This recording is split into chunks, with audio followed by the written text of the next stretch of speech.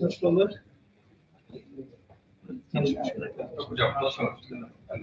Biraz familiar geldi. İsminiz ne? Ahmet Hocam, ben burada öğrenciyim. Son sınıf öğrencisiyim.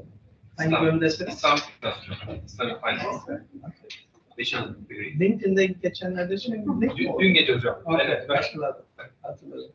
Sonra uykudan önce reject'te şunlardan yaptıysa kusura bakmayın. sağ olun hocam. Evet, sonra fark ettim bakalım. Evet. Right, Bismillahirrahmanirrahim. Assalamu alaikum wa rahmatullahi wa barakatuh. Let's start today's session with the recitation of Surah Al-Fatiha.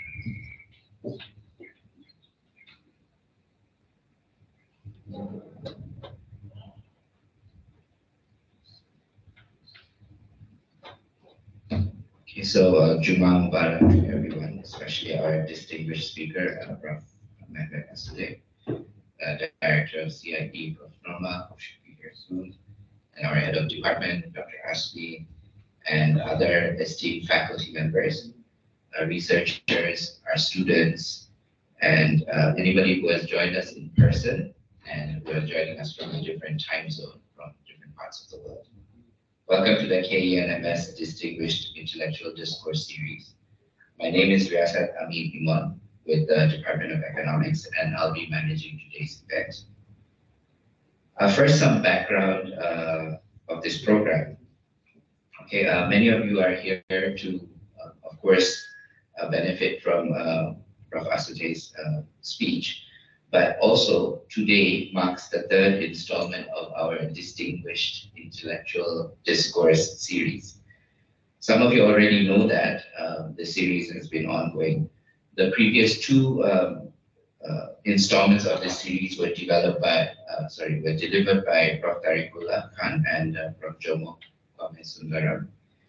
Many of you will also know that this series was created to highlight some of the key themes for our upcoming conference, the 15th ICIEF, to be held at the end of this year, specifically from the 5th to the 7th of December. The title of the 15th International Conference on Islamic Economics and Finance is Driving the Agenda for a Sustainable Humane Economy. The conference not only seeks the usual academic insights from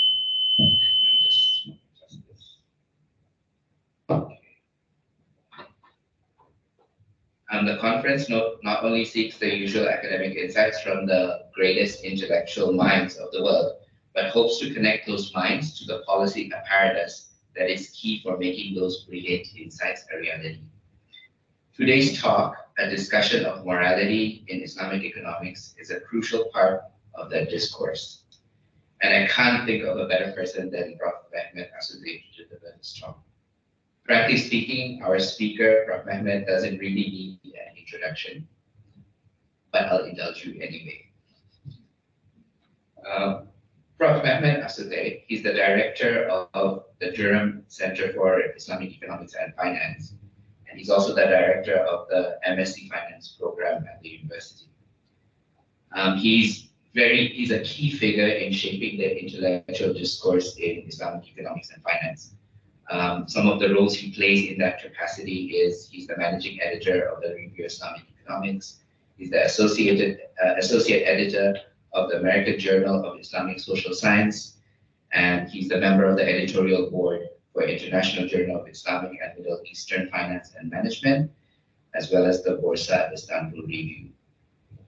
His present research focuses on the construction of the Islamic moral political economy, which he believes should form the framework for an Islamic moral or social economy, something that Islamic economics has always aspired for, but is yet to achieve.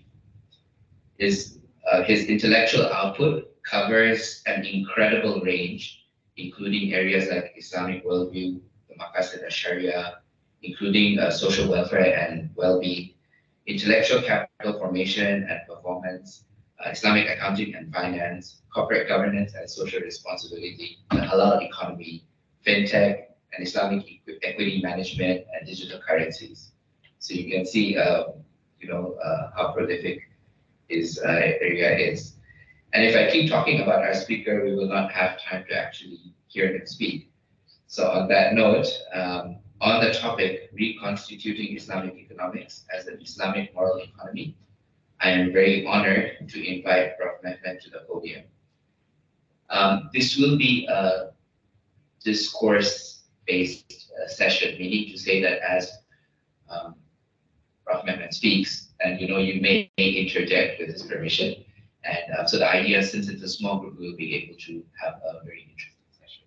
So keeping that in mind, maybe. Thank you. I'll manage your slides for you.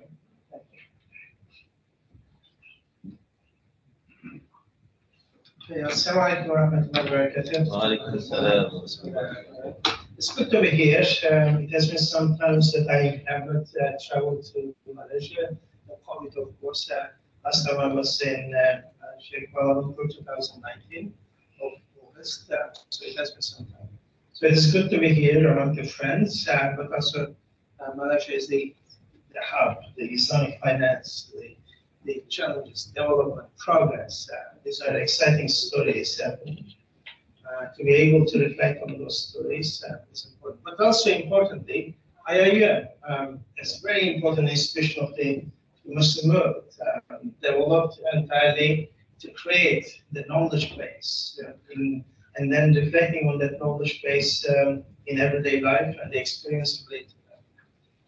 And therefore, it's good to be in the IIEM, and it's a pleasure to be, and thank you for having me.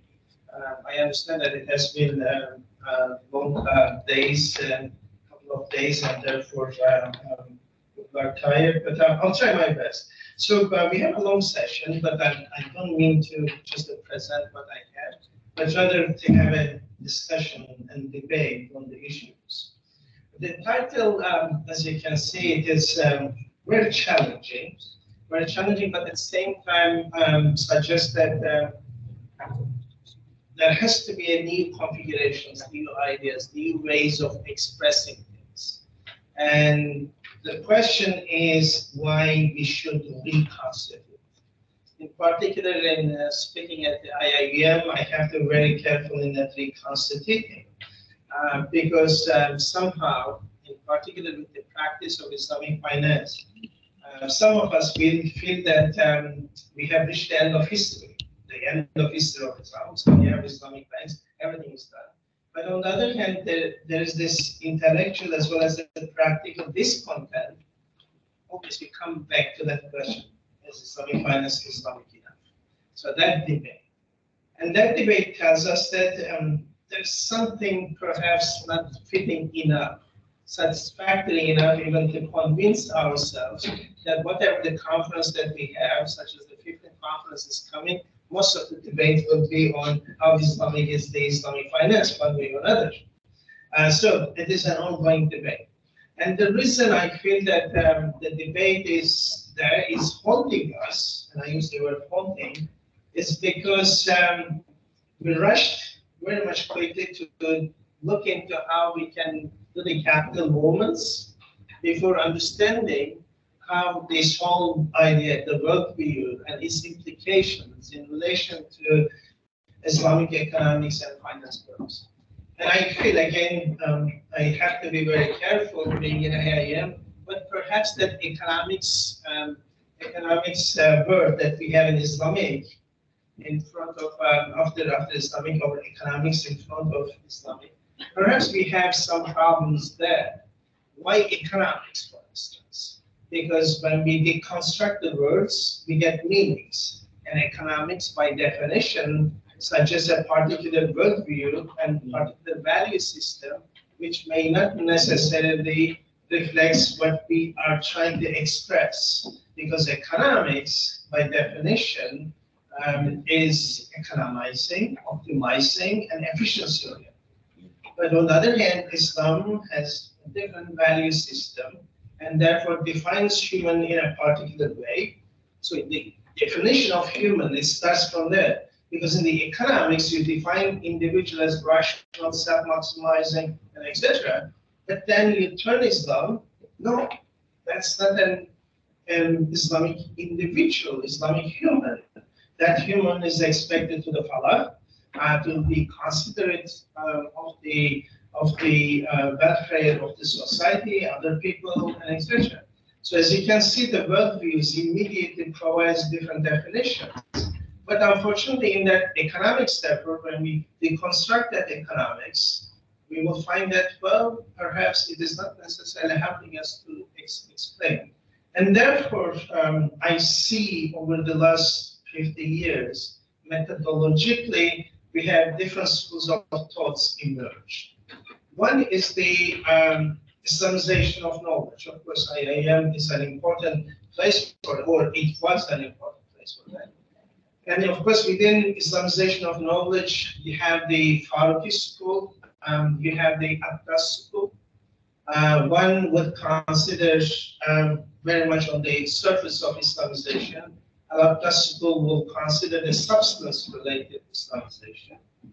And also, you have the realistic school. Realistic schools will tell you that, look, guys, you know, this is reality. Market system, economic system, everything is there. So for us, what is important, how we can provide some Islamic content to that to make it Islamic. Okay. And then the behavioral school will say that, look, whatever around you doesn't matter as long as you are a Muslim. Okay. So that will exclude the structural nature of the question, the structure, the market system, the distribution, the modes of production function, etc. That doesn't matter. And then the historical school. Now, historical school in recent years have become more dominant because, like in your part of the world, in this part of the world, a lot of studies on Waqf and Zakat and all that, saying that we have these historical institutions. And since the reality is here, how we can bring those historical institutions to make a difference. But again, that historical school does not look at the whole political economy of the issues of moral economy. Yes, Waqf was an important part of the everyday life in history, but today we have a different social contract. We have a nation state as opposed to empires that we used to have. We have a nation state. With nation state, we are citizens, as we used to be subject of the Sultan in the past.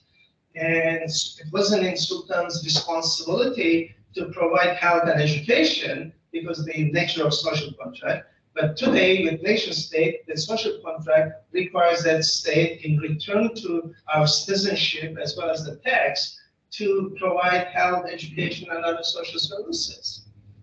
And then we are saying that no, we'll solve the problem with Waqf and Zakat. To the extent that I have seen research in Malaysia, for instance, suggesting that how we can use Waqf asset to pay off government's deficit to that extent. And these are problematic areas because the social contract, the political economy of the story is missing. Yeah, we have this particular political economy. So in the surface, when you take everything on the surface, everything is very easy to be done. And then the last school of thought is the substantivist school. So substantivist schools will say that, look, guys, yeah, behavior, okay, historical school, the historical institutions are okay, but what is important and essential, what you want to achieve? What's the worldview? Okay, so let's go to the substance of the debate. What do you want to achieve? How do we define things? Okay, so that substantivist schools will consider, you know, it is not the whole idea with Islamic finance should not be moving capital one place to another.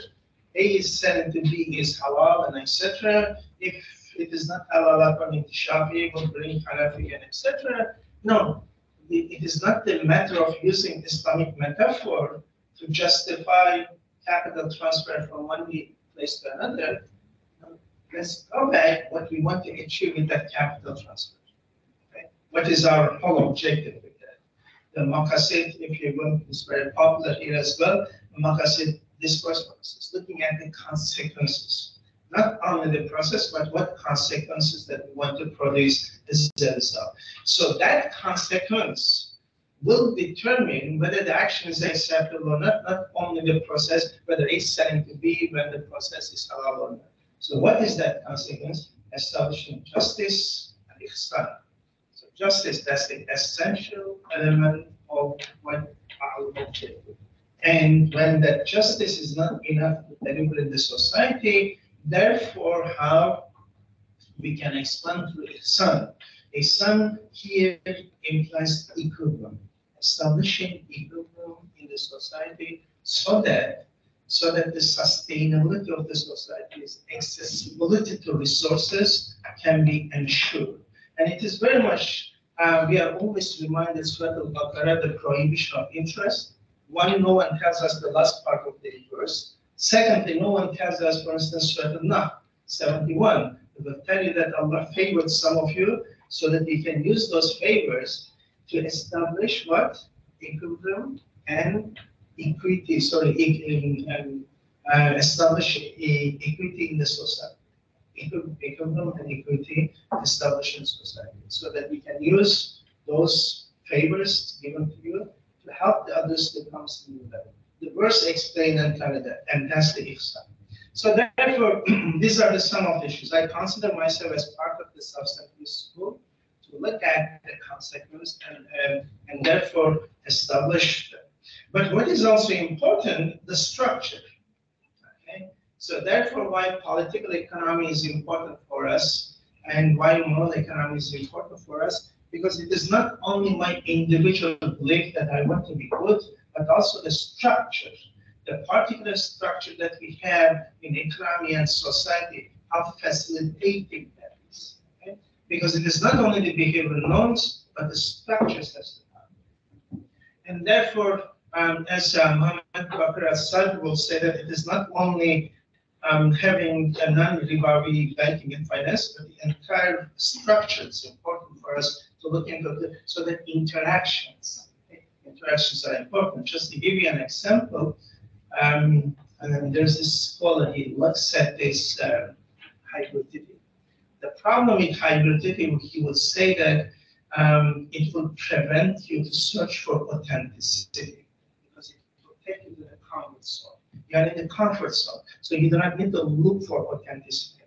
And it would say that, look, you want to establish the best car available for you.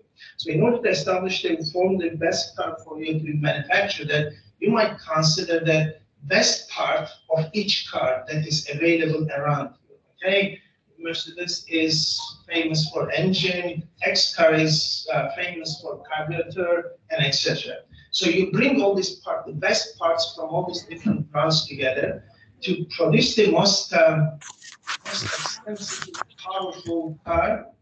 It will work. Because it is not the part. What's the issue is how those parts are linked to each other. In other words, the logics of it. So each car, each brand would have a different logic.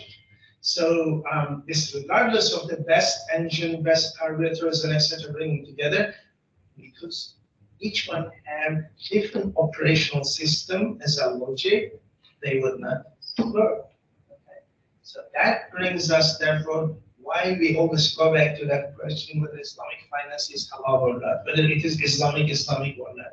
Yes, because subconsciously, in a subaltern manner, we know that this institution, what is called bank, is not the authentic product of the Islamic emergence. Okay, so therefore the connection, unfortunately, is not producing the consequences that we have, and therefore I get a bit nervous when some other people controls the. We don't have remote, I guess. Yeah. No. Okay. You will have to. Okay. I'll be your remote. Okay. No, because just the shifting around is here. But that's the that's quotations from some of you, most of you familiar is the Sherlock Holmes story and the disruption. So the conversation was between the Scotland Yard detective and the guy called Holmes. It says that this Gregory guy, the Scotland Yard detective, said that, is there any point to which you would wish to draw my attention? And the guy, I guess, is working for him, say, no, to the curious incident of the dog in the nighttime. And the Scotland Yard detective would ask, the dog did nothing in the nighttime? Because in the good old days and everything happening, but the barking of the dog was important to alert you that there's something going on that you have to attend. And then Holmes would say that that was a curious incident. The dog did not bark. Okay, the question is, why Islamic finance is not barking? Okay, disruption. Why disruption did not happen? Okay, so the barking should have happened by now. Okay, but it's not happened. Instead, by not barking, it enables capitalism to move around. Okay, so that's the problem that we have to consider why it is not happening. And it is also important to understand that we have to be disruptors. There's nothing wrong with that.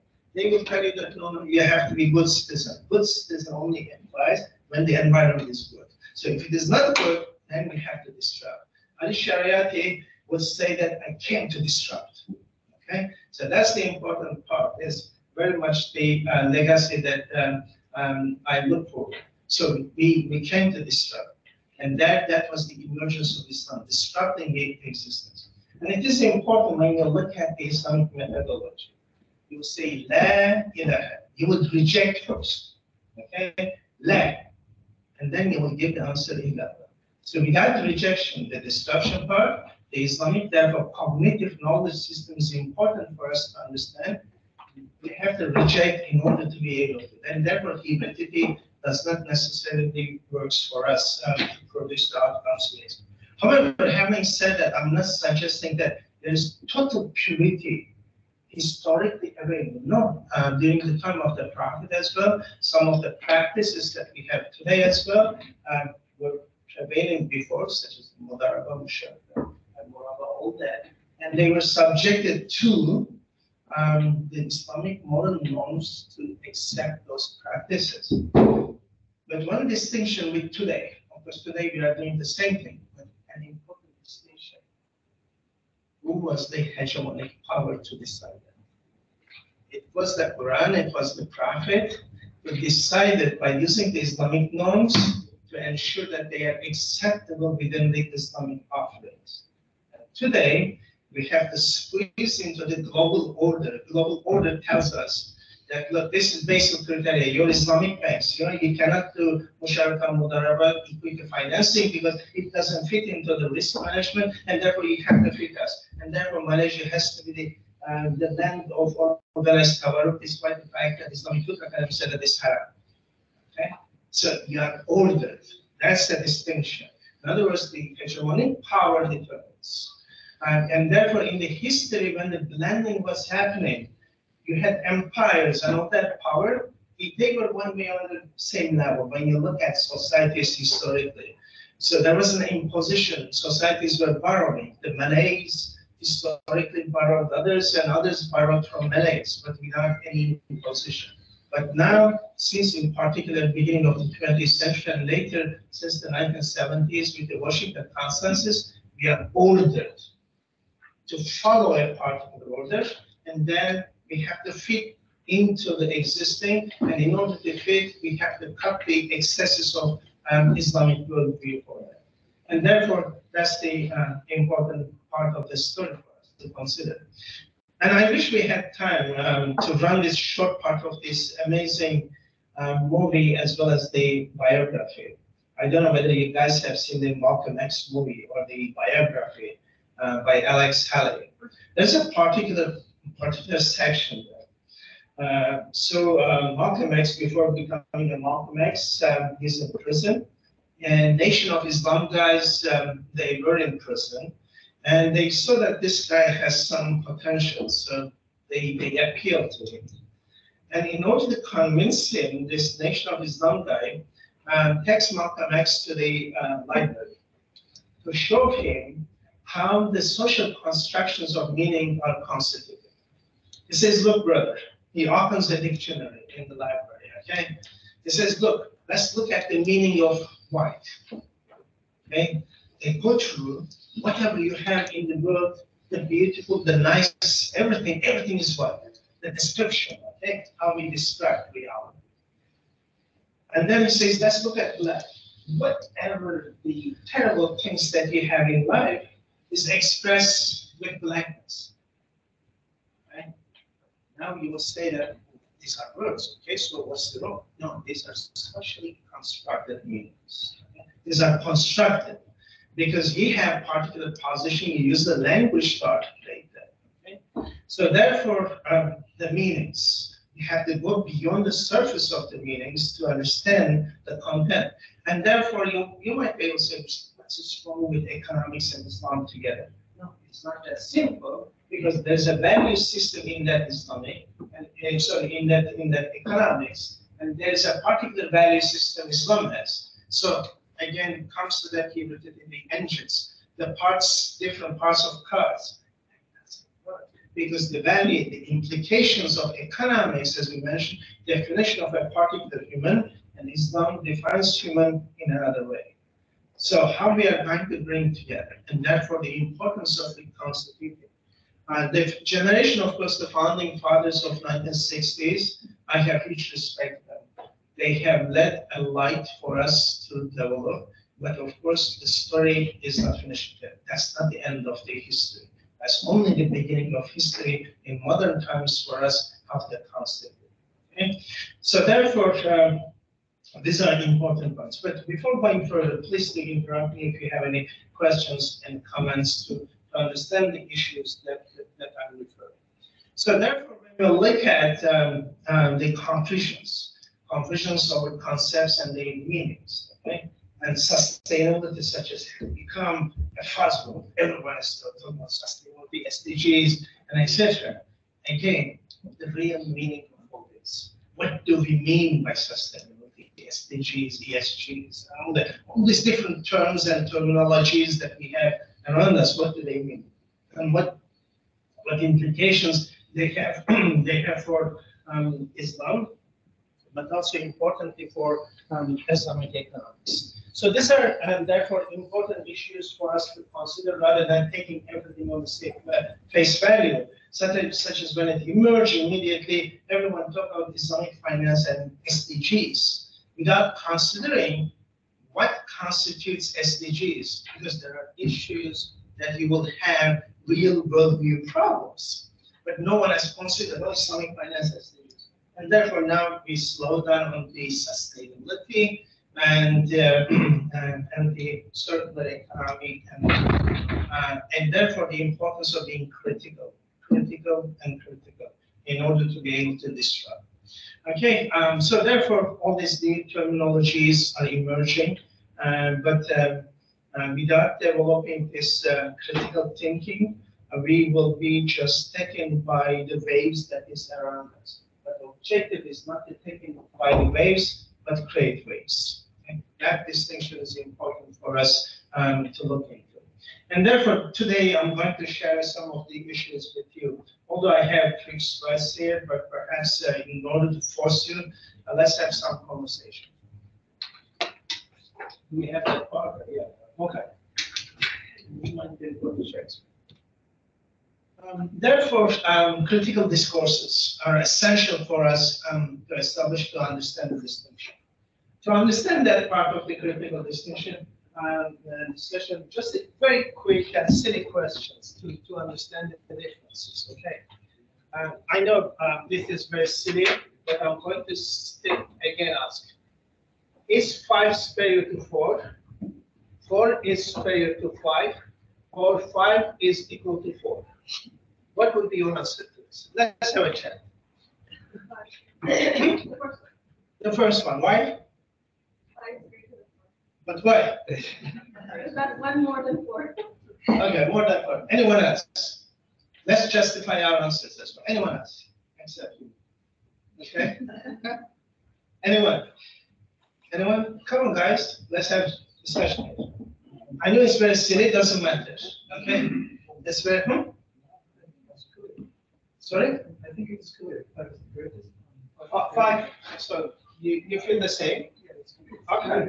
Okay. Anyone else? I think we need more information to decide. This is a very empirical answer to just like this is a very rational answer. Okay. What do you need for instance? 5 what? 5 what? What of 5? Okay. What of 4? Okay. Assumption. Okay. So the assumptions. Okay.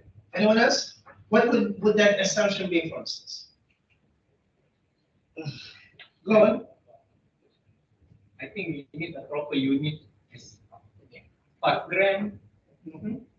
Okay, let's say that you have gram, okay, or 5 ringgit, or Sorry, whatever. 5 kilogram would be more than 4 4 grams. kilograms. 4 grams. Okay. Even 4 kilograms. 4 kilograms. Okay, that's a response. Anyone else? Or maybe 5 apple, maybe more than 4 oranges, sample like apples. Okay.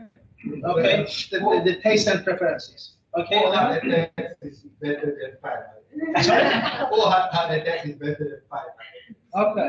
So depends whether you want more or you want less. Okay. So because Why would you ask for less? 400 tax is a lot better than having 500. Okay.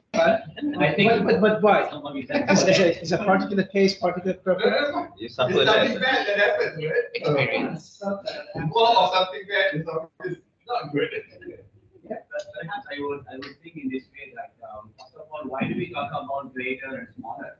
What is the necessity to talk about greater? Okay. What is the necessity to talk about something more or something less? Then depend on it, then we go for the numbers.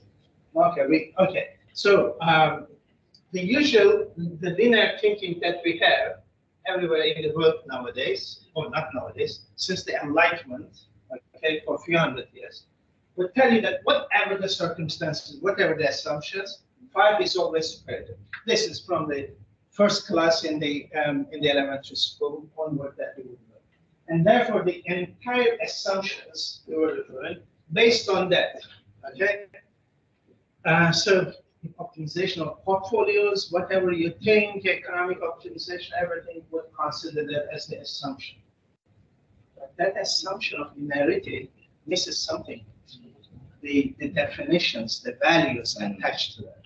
Okay? So because this is the linear thinking is based on the Enlightenment philosophy, which is based on God is dead. Okay, no values attached to that.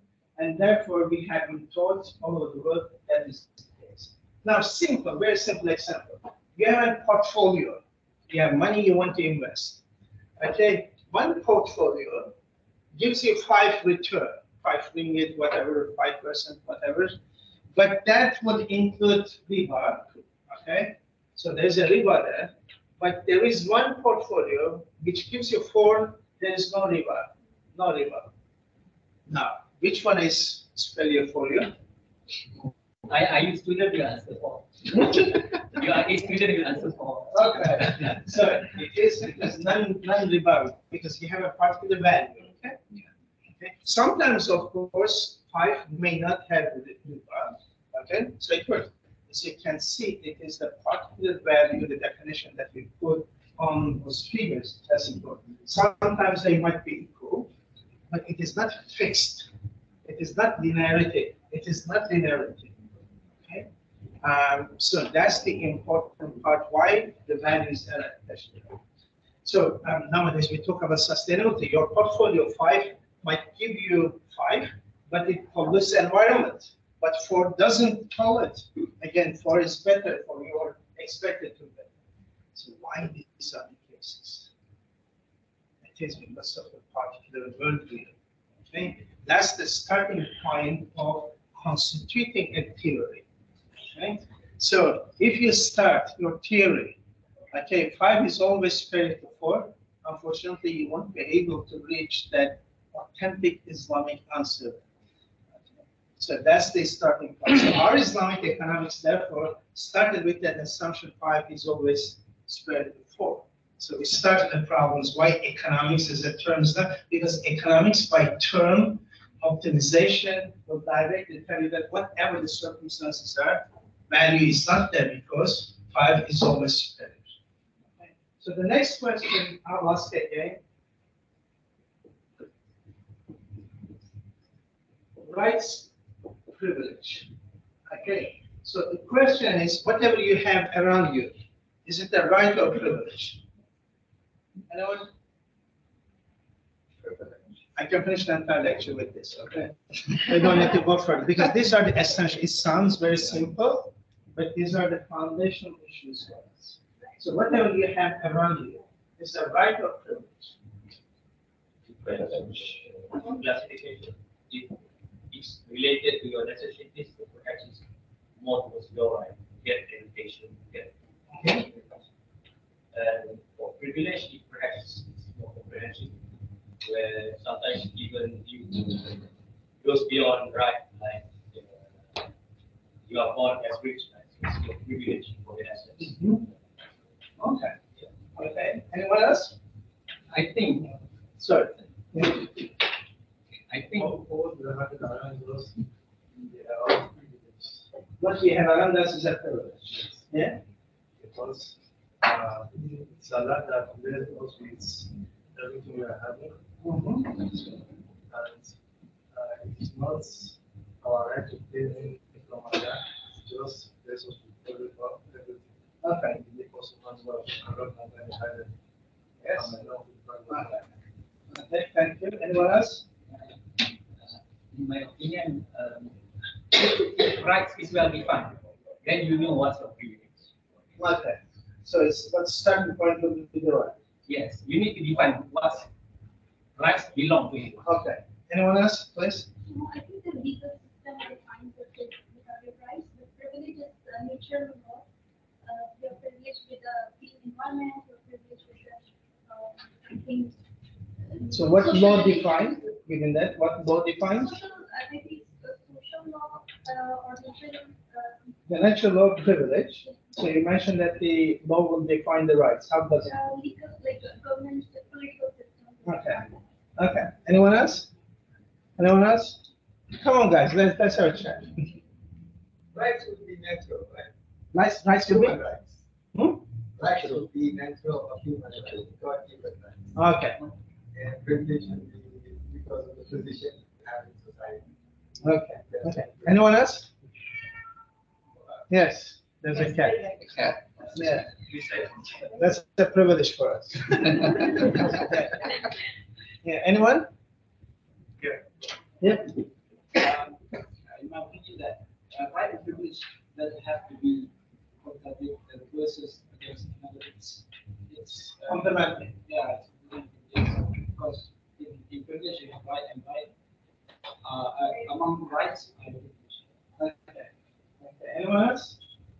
Anyone? Yeah. Whatever privilege you have might not be the right things for the right.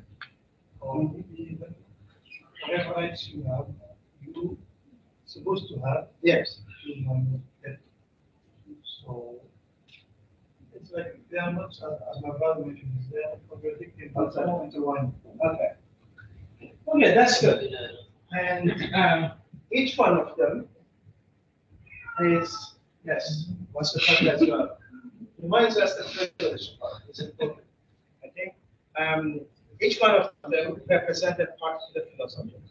Okay? So the Western Enlightenment-based philosophy would say that everything that you have around you, it is your right, by definition. Okay? It is your right. And that is why, again, the definition of human, how you define it, maximizing individual, rational individual. And by definition, therefore, it has to be your right, whatever you have. Right? So it is your right, by definition. However, the religious worldview, and including an important Islam, would consider everything around you as a privilege. Okay? It's the whole Khalifa understanding, whole Amana understanding. Whatever you have around you is privilege. The air, without air, you cannot do anything. Your rights doesn't work when it comes to air. Okay? It is Allah created and everything is for us already. Of course, we are not denying the right part. The right part is related to usufruct. Okay? It is not the permanency. Because right would consider philosophically as permanency. It is yours, it is your right, and we can do whatever to maximize. Okay? Maximize it. In other words, we are moving from a utility theory based on the right. Right is based on utility. However, privilege based on the falah. Okay? It's two different functions, two different philosophies. And therefore, if you move with right, you will end up with what? Shareholder value maximization. Okay? By definition, because it is your right. And therefore, your companies, including your banks, including your Islamic banks, are all shareholders. Okay? However, when it is privilege, and in particular, if it is within the Islamic philosophy, what we call is extended stakeholding. Okay? What does it mean, extended stakeholding? Everything that is created around us has to be part of that equation. Okay? So as you can see, definitions are important for us to understand how we are constituting theories. And that's very much important to understand for us. I'll shift quickly to another. No, you sit there. We'll shift to. So we'll pass time as an issue. I'll come to the later part. Okay.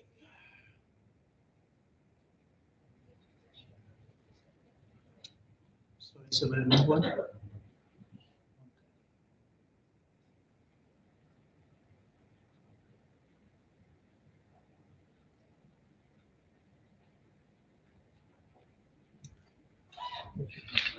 So therefore, it tells you when you establish all these definitions, what will happen, how your institutions will emerge, okay? What your institutions and how they can emerge. And that is an important question for us, in which we have not gone through that theoretically to understand. Okay?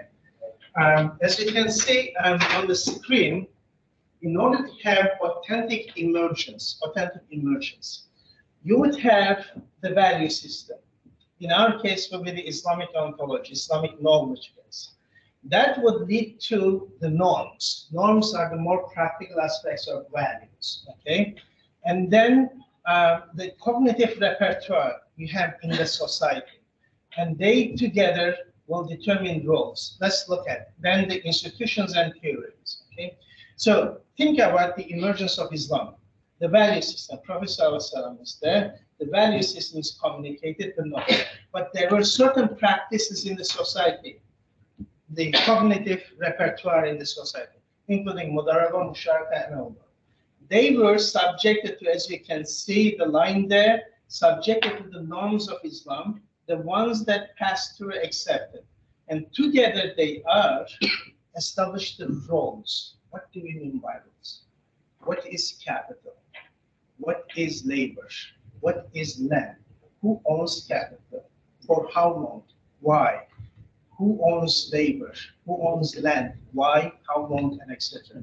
All these debates, okay, is determined. All these questions are determined. Therefore, the institutions, theories, and etc. produced as a result of that process. Okay.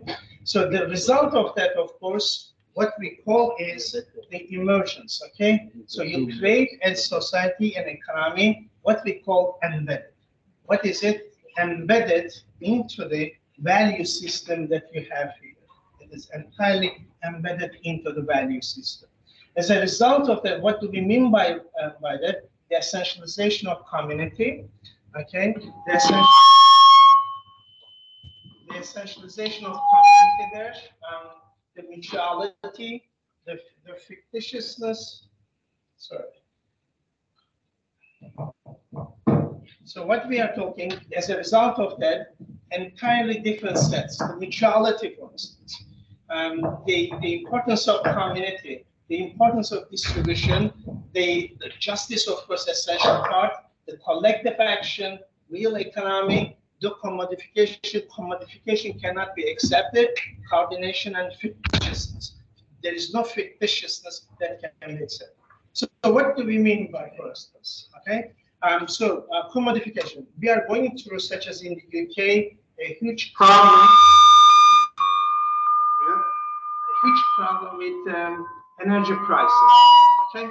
Energy has become a commodity. Okay, I think my voice is... We're worried about the online. Okay, yes, I will shout more. So what happens, the energy issue. So energy has commodity. It is allocated to private companies. Private companies are producing. Like British Petroleum makes billions, but people suffers currently in the UK to be able to pay their bills. But the important thing is, oil belongs to society. Oil belongs to people. How come we allocate oil to a company to extract the oil and then make profit while it belongs to society. Okay? And remember, again, from I'm saying, the three things should not be commodified. Okay? Air, the fire, what was the water? Three things. Okay? These are essential. You cannot commodify them. They should not be bought and sold. It should be available for everyone to have access.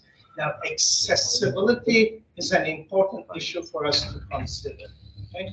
So, therefore, the moral economy will suggest that, and therefore the distinction. Okay? So, when you look at moral economies, you start the story with good. You have a good, okay, and then you will sell that good through money. But in the end, you will have a different version of or increased good as a result, if it is a good business. However, in the market economy that we have, everything starts with money. Okay? That is converted into, when you have money, it converts into what? Commodity. It's no longer goods. It's a commodity. Everything that we have around us is commodity. And then it becomes more money as a result of it. Entire fictitiousness, commodification. However, within the moral economy, you wouldn't do that. And importantly, of course, why? Because there's an inherent value. Now, in order to understand political economy, we have to respond to three questions. What is your value theory? Okay. And what is your modes of production? And what is your distribution theory? Three questions as a system in order to generate a system. Sometimes we use system as very basic, or we use Islamic financial system. No, there's no system. System, three questions, okay? The political economic system. Your value theory, your modes of production, and your distribution theory. Now, in the value theory, in other words, this is a pen. Let's say that this is 5 ringgit. How would you value this one? How have you ended up that this is 5 ringgit? Any idea? Because in the current production method, you would look at what? How much capital you use to produce this one. The labor, yes, goes into that, but labor is defined in terms of capital cost as well. So capital returns 5 ringgit. Okay? So therefore, conventional economics would consider the exchange value and the use value. As long as it's useful, you can exchange it, and that's it. And then it becomes value when we can exchange it. Islam considers no inherent value. Whatever you have around you has a value, regardless whether it is exchanged, whether it is useful, because Allah created. And therefore, when you establish the value of 5 ringgit here, have you considered, rather than just the capital implications, have you considered the input through land, for instance, the implication for environment? In other words, all the stakeholders have to be considered in pricing, not only capital. That will be hegemony of capital, and that will be shirk, that will be against hegemony of Allah. So you have to consider all the stakeholders that Allah created to establish the inherent value. So therefore, it is essentially important for us to understand the process of. So when we go to, for instance, banks, including Islamic banks, their production function, but based on when they decide on the operation, like you guys are doing empirical research in Islamic banking, looking at the productivity and profitability. You look data envelope analysis. You look at input and output. What is your input again? Is the capital and labor, and the output is the efficiency. You establish the efficiency from here. But that will only consider capital and labor in a way. But what happens to other stakeholders in the process? Okay, and so it is missing. So therefore, the production function has to change. So when we talk about the reconsidering, these are the issues. Without changing the production function, we end up with the same institutional logic. Okay, so institutional logic remains the same. However, Islam, as you can see, 5.4 privilege and right has a particular definition of what that institutional logic should be, because from the beginning we have a different story to tell them. And therefore, it is essentially important for us to consider, because the definition, when we look at, for instance, sorry, I lost the track of the presentations now. Okay, And therefore, when we look at how to constitute a system, okay, so what you would have, the ontology, the cognitive sources of knowledge, the source of knowledge. Enlightenment will tell you that human faculty is the source of knowledge only, therefore rational, maximizing individual we are talking. Okay, however, Islam will suggest something else. So ontology will determine the worldview, how we see world and how we locate. For instance, within the conventional understanding, the world, again, as long as it's maximizing, it is working for me. However, Islam will suggest that no, the different definition of human, and human who is aiming at justice and ihsan. Okay, so therefore, that particularly will determine for you the value system, the norms, the foundational principles to develop a theory. That will establish your social formation. What is social formation? It is how society is organized, including in terms of economics around resources. Who have access to resources, why, how long, and etc. What is capital? What is labor? All those definitions, okay? In other words, the governance of the society. That will produce the system for us, okay? That will be economic system, political system, social system, legal system, and etc. Each one of them will come together to establish a particular order. That's the Islamic order, for instance, or Christian order, and etc. Okay? So that will therefore brings us the Islamic order in our case, and through which you have to define what is modes of production. In other words, how we bring together those stakeholders, those resources together to constitute. Okay? That's a very important question, which I will tackle with you, inshallah, and today. And therefore, you will establish as a result of that, because when you organize, when you suggest a particular governance system, you will establish the political structure, okay, the superstructure. And that will, of course, that will lead to the emergence of course, historically, when we look at, therefore, different civilizations emerge, including Islamic civilization, with that understanding. And importantly, therefore, in order to constitute a system for us, we have to respond to those questions: what is, who is, our value theory, our modes of production, and our distribution theory. So these are important components for us to consider. Without boring you further, if I go, therefore, it comes to your definitions, okay? So in the definitions, when you look at, instead of economics, if you use iqtisad, now you could say that, no, economics, when you translate iqtisad, it implies economics. No. As the Malcolm X case, when you look at the words, origins, what it implies, they tell you different things. Economics, as we established, directly refers to something, however, iqtisad, something else. I'm not an Arabic expert, I have to benefit from others, but here I can see there are some Arabic speakers. They work iqtisad, cost, and test. Okay, so cost, directing towards an objective. True path, in line with an aim, equable and temperate. First, just share and justice. You see the worldview, the way it defines the world, and tell you end up with something. Therefore, giving the right of everything to locate everything in its place and establishing justice. So, when you define iqtisad as the essentialization, establishment of justice, when you define economics, it is maximization and rational. So you see the difference directly emerges there. So therefore, when you look at the definitions of Islamic economics since 1960s, it's either establishing justice or preventing injustice. Okay? Look at all the, whether Chopra, whether Siddiqui, Khurshid Ahmed, Hassan al-Zaman, and all these definitions, when you look at, you will end up. And that established the difference for us. Okay? So here in the economics, the word comes from oiko, home, and nomia, norms. And it is based on observation, everyday observation. Okay? It looks at the relationships in terms of what happens in everyday practice, the home economy, in other words, norms related to. And therefore, methodological rational. It cannot be rational because at least forget anything else, it will tell you that we cannot use riba. Okay, immediately you move into what we call bounded rationality. So you are bounded with norms comes from somewhere else, not the practice. Entire difference. Self-maximizing, utility, profit, whatever it is. Efficiency, shareholder maximization, accumulation, part of the utility.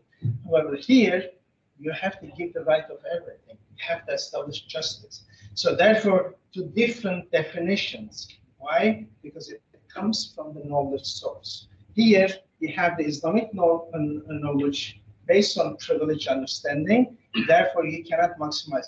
If I maximize that will be against you. That will be against environment. And that is what is happening, what has been happening over the centuries, because everyone wants to maximize. I always give this example. Until the Enlightenment, when we look at, for instance, Christianity, when it was prevailing in the West, again, the constrained domain. Okay? So people were not free to do whatever they wanted. Of course, in the Muslim world as well as in the Christian world, you had slaves, but that wasn't an institutionalized consequence. When constraints removed, when church constraints removed, when it comes to the maximization, it is your right what to do. You can. The entire continent were made slaves. You see the distinction. Because you are removing the boundaries, constraints from boundary behavioral norms. And that's the distinction between two. So if I use economics even together with Islam, because of the implications, because that video like Malcolm X, because of the implication, we have two different things. Carburetor and engine does not work together because they are from different ontological forms.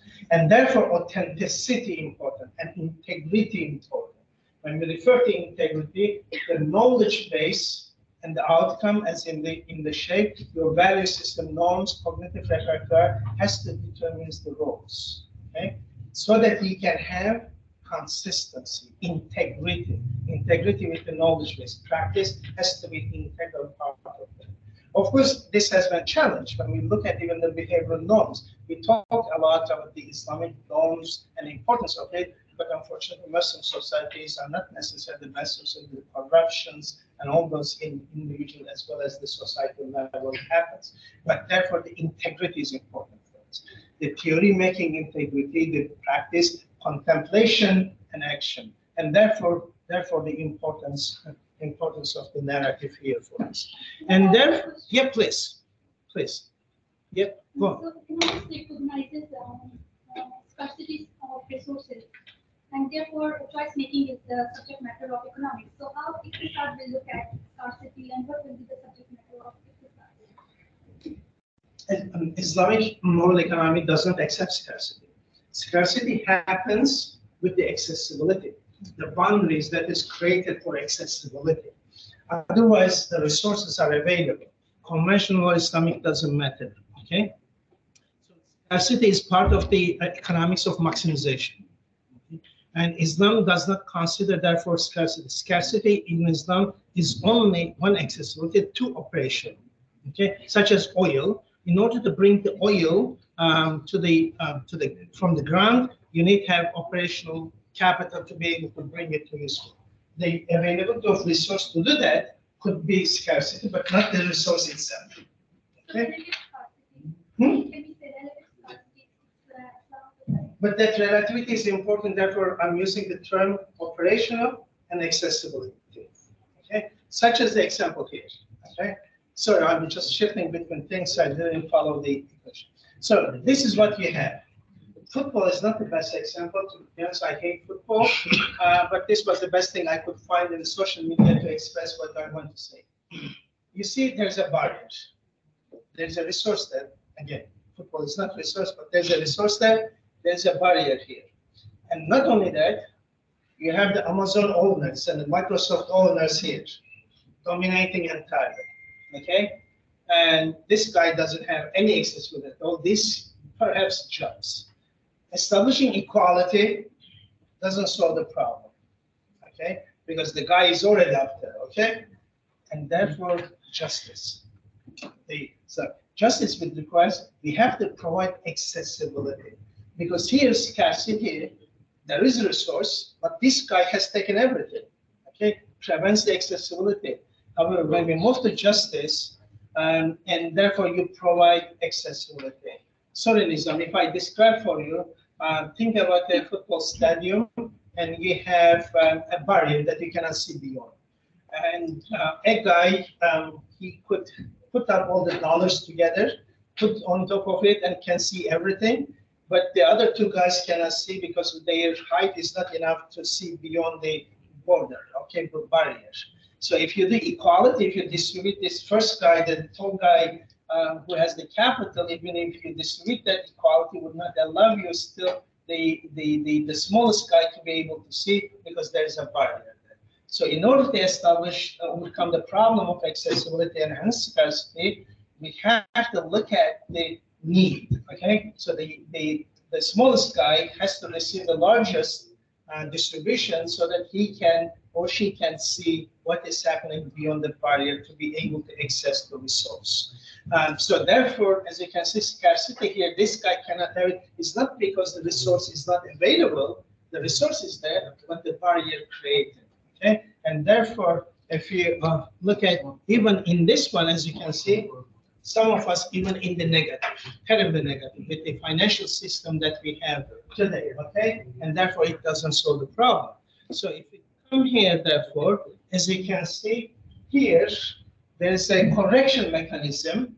Rather than distributing the resources to establish equity, what we are saying, and this is the Islamic economic position, saying that, like, yes, distributions for zakat is important, of course, has to have, but we have to ask, there's this amazing question. The Christian,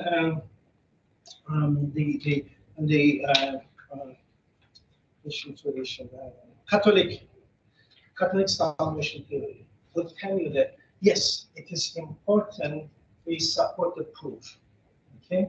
But we have to ask the important question, why proof is proof, okay? So that directly brings the political economic issue to accessibility of resources. Why poor is poor? We never ask. Of course, zakat is important. We have to give. Solidarity is important because that's the definition of human within Islam. We have to be concerned with what is happening around us. But at the same time, we have to ask the question, why poor is poor? Because that comes to this, that comes to the barriers.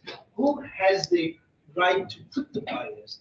Why Allah gave all these resources to everyone to have accessibility, but someone is putting a barrier. Oil is not accessible for people, so that the oil companies can make billions of dollars of profit. Why Allah created oil for everyone?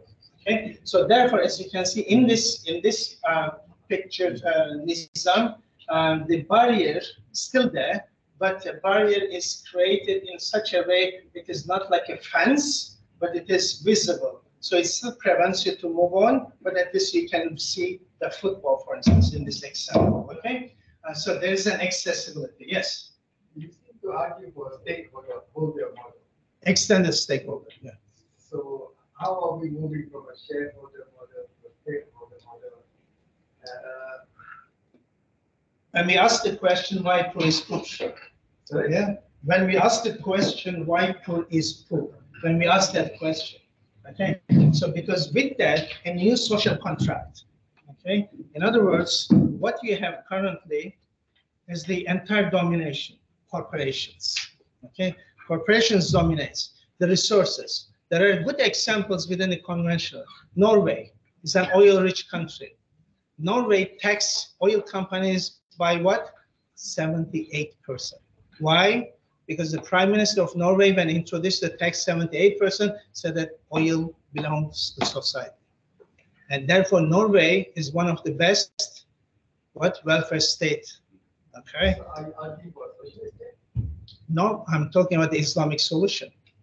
So would it be inclined towards a socialist thing, where everything? No, I don't agree.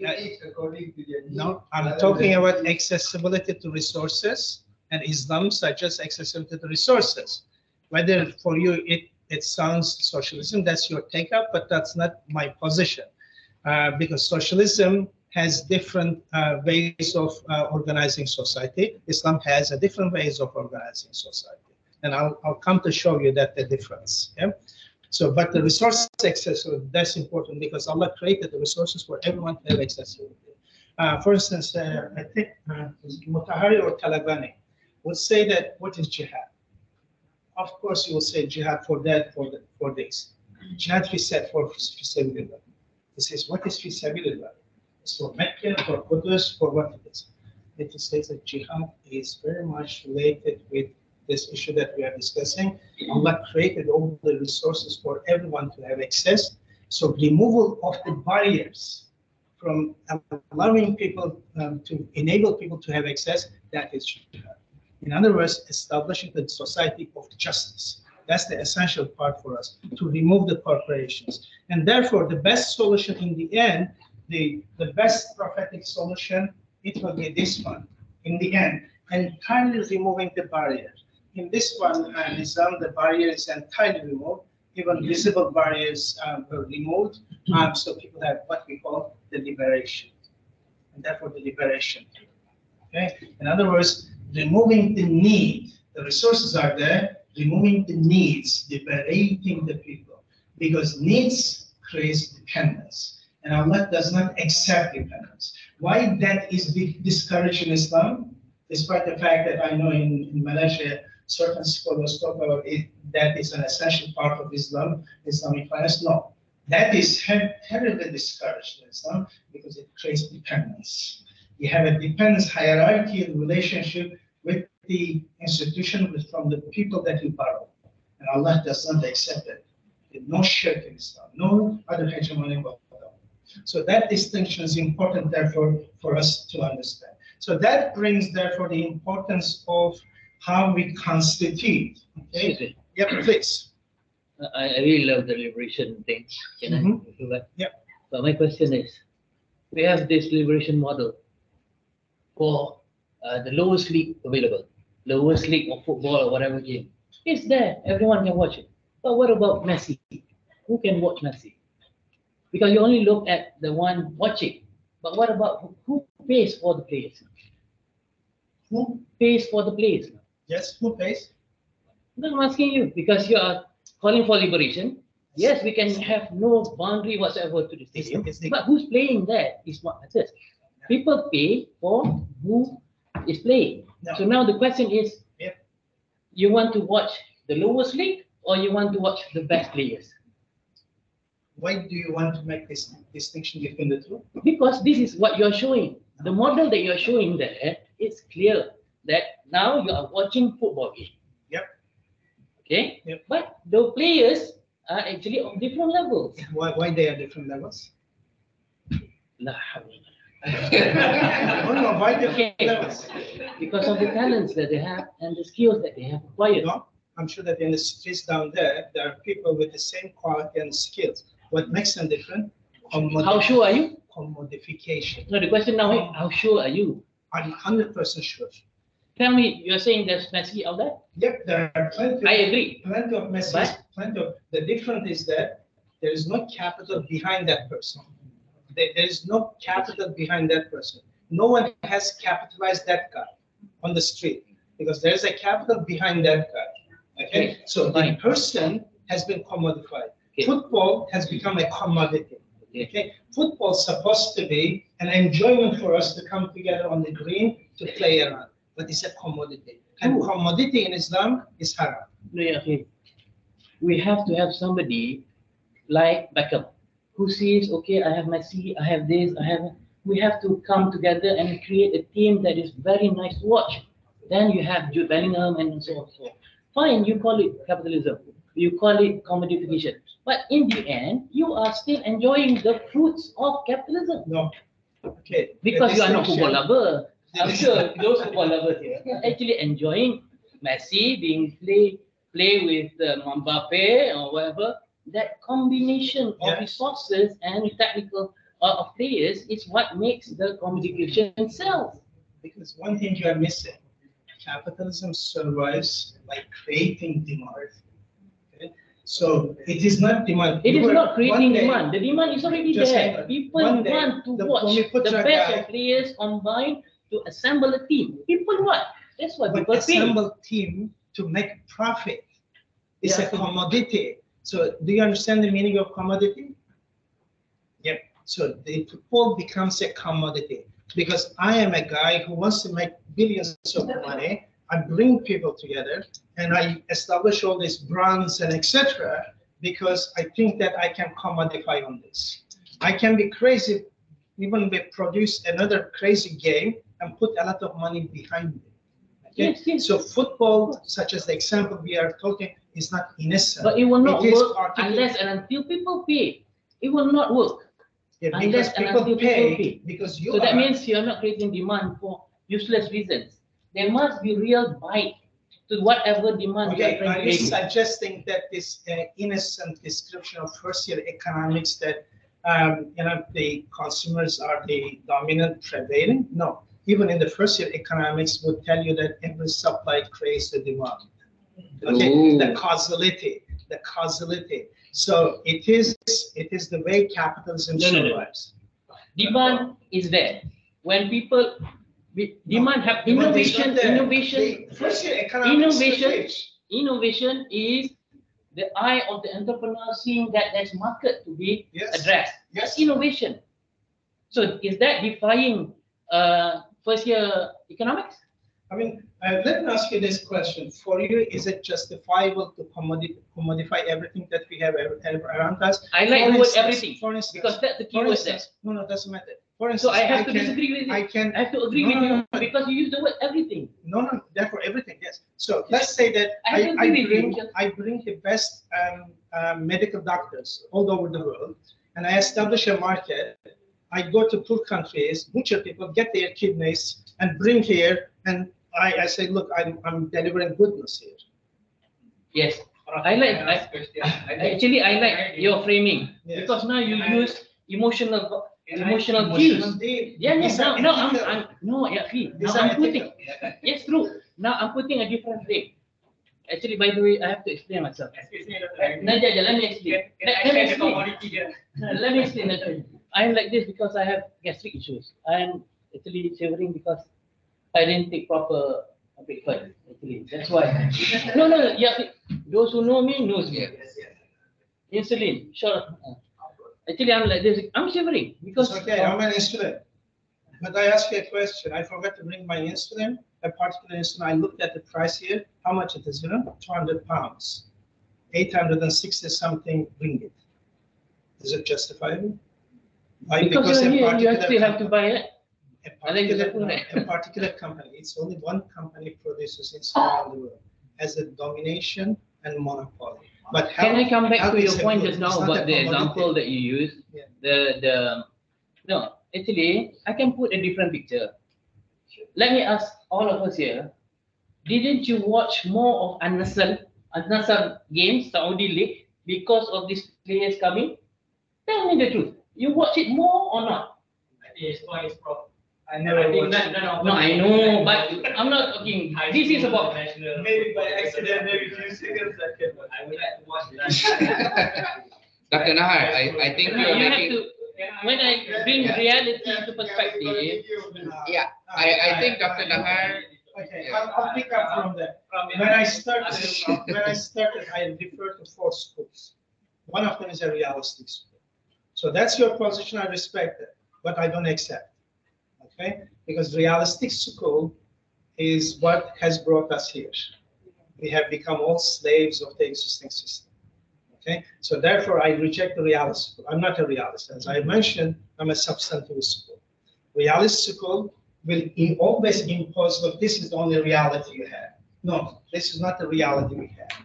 We have to, and therefore a very young girl, 15 years, a 16-year-old girl, went around the world, said that, look, we have a climate problem. But with realistic school, like the Trump-like people who say that, what is climate problem? No, there's a climate problem, and that 15-year-old girl came out on the streets to mobilize people saying that there is a climate problem. But realistic school will not accept that. So therefore, the distinctions, methodological distinctions are important for us to understand. Yes, people watch, but because people have been grafted. We have a particular terms to explain the grafting process. So capitalism grafts us, each one of us. Why people, despite the fact that they have iPhone in their pockets, they go to queue to get the new iPhone? Because we are grafted. It is not because you need the iPhone. You have one in your pocket, but we go to get another one. Because capitalism tells you it's a dependency that is created. So that's an important. Let's take a simple example. Let's say there are two kind of players match. First one is from high school players. They are free. We are allowed to watch. The other one is learning between Barcelona and Real Madrid. And we have to pay, let's say, 100 ringgit for one. So, but my question goes back to the foundation. Why do we have a commercial league? That's the question. Why do we have commodification? No, therefore, it's not a salary. You know how much they get? It's not a salary. What money they get, it does not relate to the effort.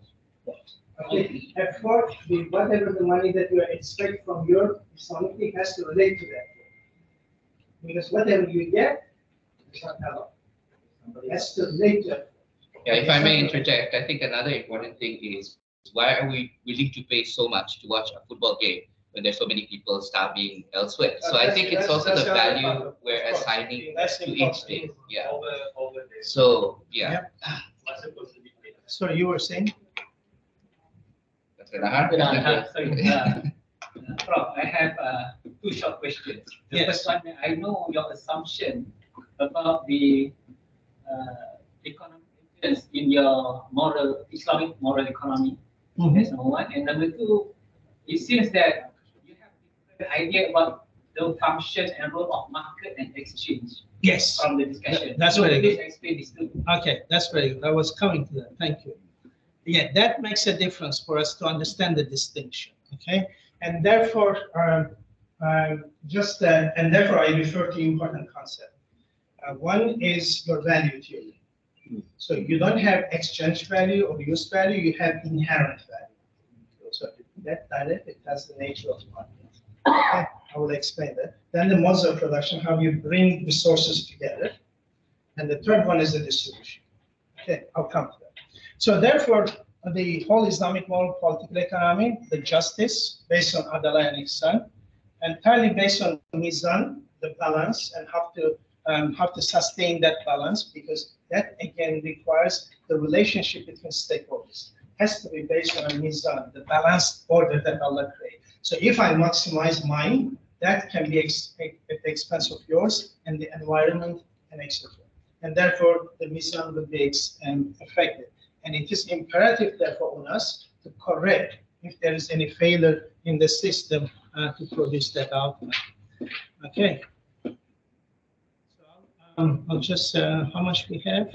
I'll just quickly go through and explain the market because that's important and the three questions. Okay. So therefore, Islamic moral economy as a result is based on entirely different cognitive base, the sources of knowledge, Islam, the Quran, okay, revealed knowledge, and therefore Tawhid. Now, what is important with Tawhid, therefore, to understand what I'm saying, Tawhid, of course, when we define is the oneness of Allah in all these definitions, but what is important, complementarity for unitarity. What do we mean? In other words, therefore, the whole why utility theory doesn't work, why maximization doesn't work, I complement you, you complement him, we complement each other, we complement the environment and other stakeholders, the complementarity. So therefore, my well-being is directly related to you, to environment, and etc. And this was very obvious during COVID.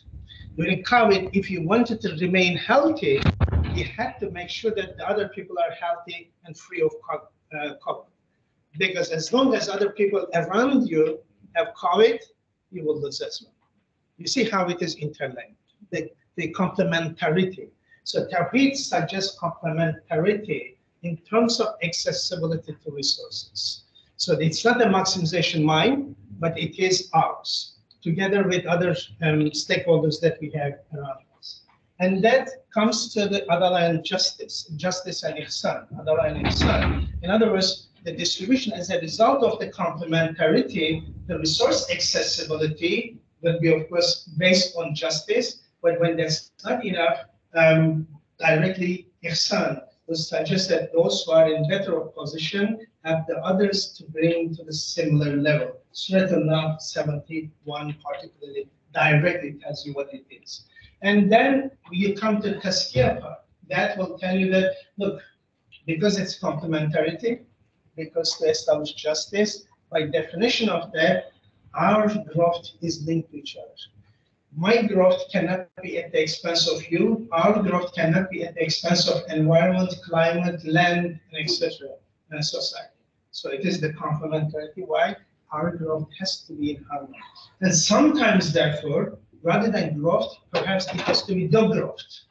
Okay? Because my growth need, if it runs against your growth, then I have to do the growth. Okay? Then that's important. Why? Because again, Rubaiyat tells us that Allah created everything and everyone we have around us with a particular path to develop according to their fitrah for perfection, to reach perfection. Okay, the perfection to achieve that. And therefore, we have to provide the necessary apportioned space for everyone and everything to develop that.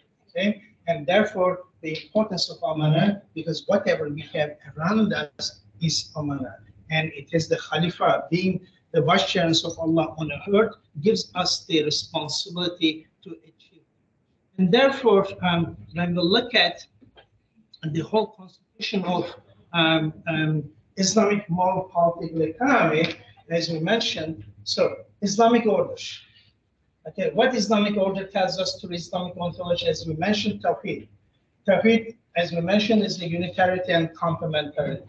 That leads to a particular worldview. What is your worldview? As we have established, because worldview enables us, okay, to see the world and locate the human, how we see the world and how we locate the human within that. And Islamic worldview, as we mentioned, life is privilege, okay? And falah for human and ihsan for society, so that the equilibrium, the mizan can be sustained. That brings us social formation, the governance of society, how resources are distributed in the society, how we have access to resources. Okay, it is embedded. It is embedded in the Islamic morality, and that's the distinction between market system as we have and the Islamic market. So Islamic market therefore has to be embedded. It is not the market that determines; it is the value system that determines. It is not the supply that creates the demand, it is directly the priorities of society. And therefore, there's a distinction between market as a system that we have today, imposes on us everything, how it operates, and market as a place of exchange. So these are two different things. Place of exchange or is a system. And therefore, Polanyi, for instance, in the Great Transformation, will say that when the market started emerging as a system, because the whole morality collapsed in the process. Okay, and therefore I missed to show you that Border will say that it is not the price that determines everything; it is the everything that determines price. So that's important for us. It is not the price that determines everything, but everything else, the value system of society that determines price. Okay, so because if you go with that typical market system economy, then you won't have access to education, you won't have access to health, and etc., because you have to pay, and etc. But it is everything else that determines price. In other words, the needs in the society, people's need, people's accessibilities, and etc. has to determine. And therefore, I have to remind as well, a number of colleagues refers to Ibn Taymiyyah's definition to justify the market system. Ibn Taymiyyah stated that the price established in the market is the price of Allah. That's correct, what Ibn Taymiyyah said. But the market that Ibn Taymiyyah was referring is not the market system. It is the place of exchange where justice prevails. So that distinction, but unfortunately, quite a number of colleagues are using out of the context to justify capitalist market system. That's not acceptable. So the nature of market that Ibn Taymiyyah was referring, because remember that Ibn Taymiyyah at the same time constituted the theory of hisba to regulate the market when there are excesses. Okay? These are important points. And therefore that brings us the system. And the system, social system, political system, legal system, economic system. But what is in the economics and how these are linked? These are linked, of course, with the Islamic knowledge base, the ethical system. And therefore, within the Islamic economic system, the modes of production, value theory, and distribution theory has to be. And therefore, this ontological construct that we have, okay, but then you might be able to say that, look, this is very hypothetical because Muslim economy is different. Malaysian economy is different than the Saudi. Saudi is different than Morocco, and etc. Yes, that's correct. The principles will remain the same. Okay, but there will be differences in the field. In other words, how the society is. The available capital is different. In Saudi Arabia, you would have oil, but in Malaysia, you would have partially different resources available. Habitus, the behaviors are different. Behaviors of people. Okay, so therefore, when it comes to the horizontal construction, the field, capital, and habitus have to fit into this ontological construct that we have just gone through. So differences is there, inevitable, because the field, capital, and habitus is different from one society to another, but the principles have to be there. Of course, currently, the problem we are going through, Islam is a universal view. But we are living in nation states. Nation states are constructed entirely with the modernistic understanding, which is based on Allah is dead. Okay, God is dead. So how we are going to deal with that? That's the current challenges that we are going through in every aspect of life, including Islamic banking and finance. Islamic banking and finance, for instance, they have to obey Basel criteria. Okay, it sounds very normal procedure, and very innocent. No. When the Bank Negara tells Islamic banks that we have to follow basic criteria, that implies that Islamic banks will not be able to do any equity financing, because that will run down the entire risk management process. Okay? So what you call grafting, the existing system grafts you. All these excesses you have, it says that look, you have to fit into me. Okay, otherwise I will. So therefore, the universal versus the particular. That has been the main challenge, and therefore in the process, Islamic finance has to give up all these values attached to it, how to make a difference in the society, contribute to everyone's life, but it has become a capital moment story, as in the conventional case with the Sharia compliance. So therefore, this particular issue is important for us to consider and to understand in the process. And therefore, when we look at, for instance, what is riba, and here two important part of the Islamic moral culture. Of course, riba is prohibited, everyone knows, but riba is not prohibited to create the instruments to go around it to facilitate capital movements. And that's the important part of the story, definition.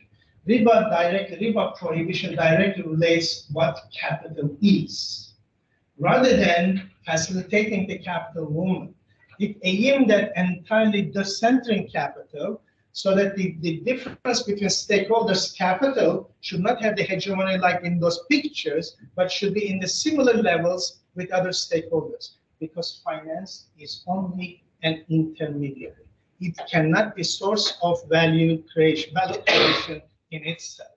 And therefore, the whole objective is to decenter capital, remove the power of capital to bring to the same level with others, okay? And just opposite to that, you have zakat. So zakat, everyone talks about nowadays. But what's the implication of zakat within these stories that we are narrated, that we are discussing? It is again, is Allah created all those resources for everyone to have access. When with the privatization, when accessibility is prevented, the compensation has to take place. So people's accessibility prevented through the privatization, and therefore compensation has to take place.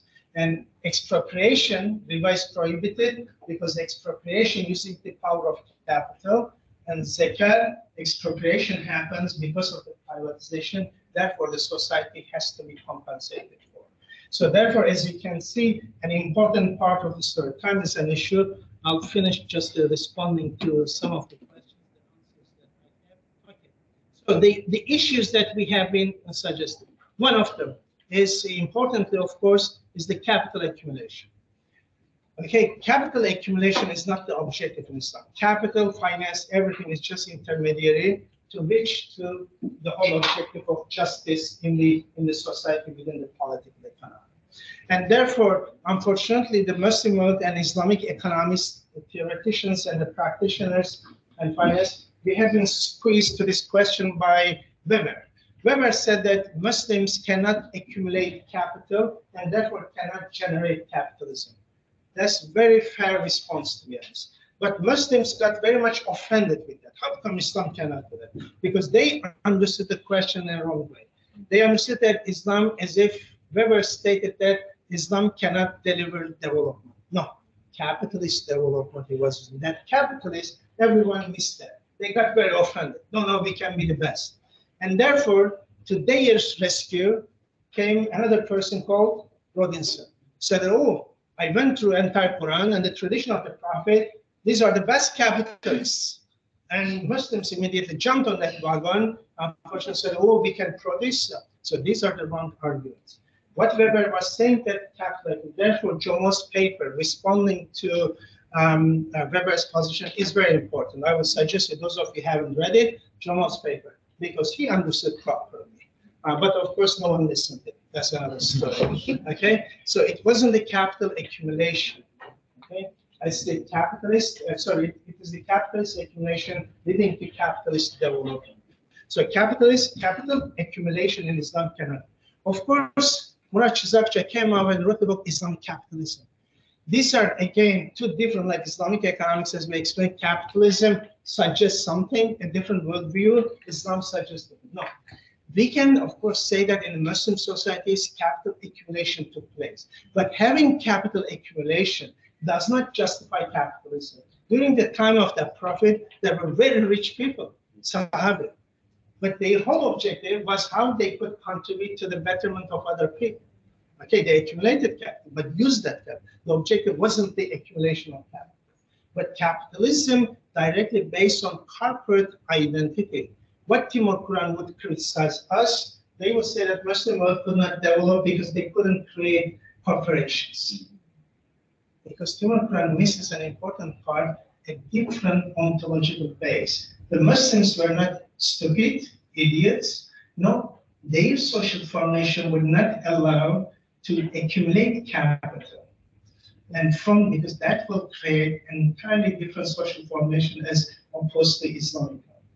Okay? So that's important for us to understand. Corporations cannot be therefore embedded institution. And especially, I'm sure that there are people here to understand better than my understanding. Even in Islamic law, there is no third person. It has to be a real person. Okay? Yes? So then the question is, how come we have corporations with the Sharia board who gives fatwa every day for an institution that they do not recognize? Okay?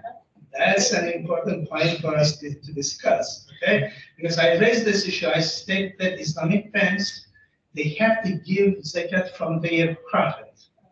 And the Sharia scholars immediately reminded me that no, they cannot, because they are not real entity. They are not accepted. Then my question was that if they are not real entity, how come you would be able to give fatwa every day to justify their operations? So an institution that does not exist, yet it exists. You see the difficulty, because corporations, Islamically, as an entity in itself, is not acceptable within the Islamic social formation. And therefore, Timur Quran will say that the capital did not accumulate because Islam has this amazingly egalitarian inheritance system. Or you don't have corporations, because when we have Mudarama Musharaka, when the project finished, that's it, the relationship will end. So these are therefore important issues, the capital accumulation.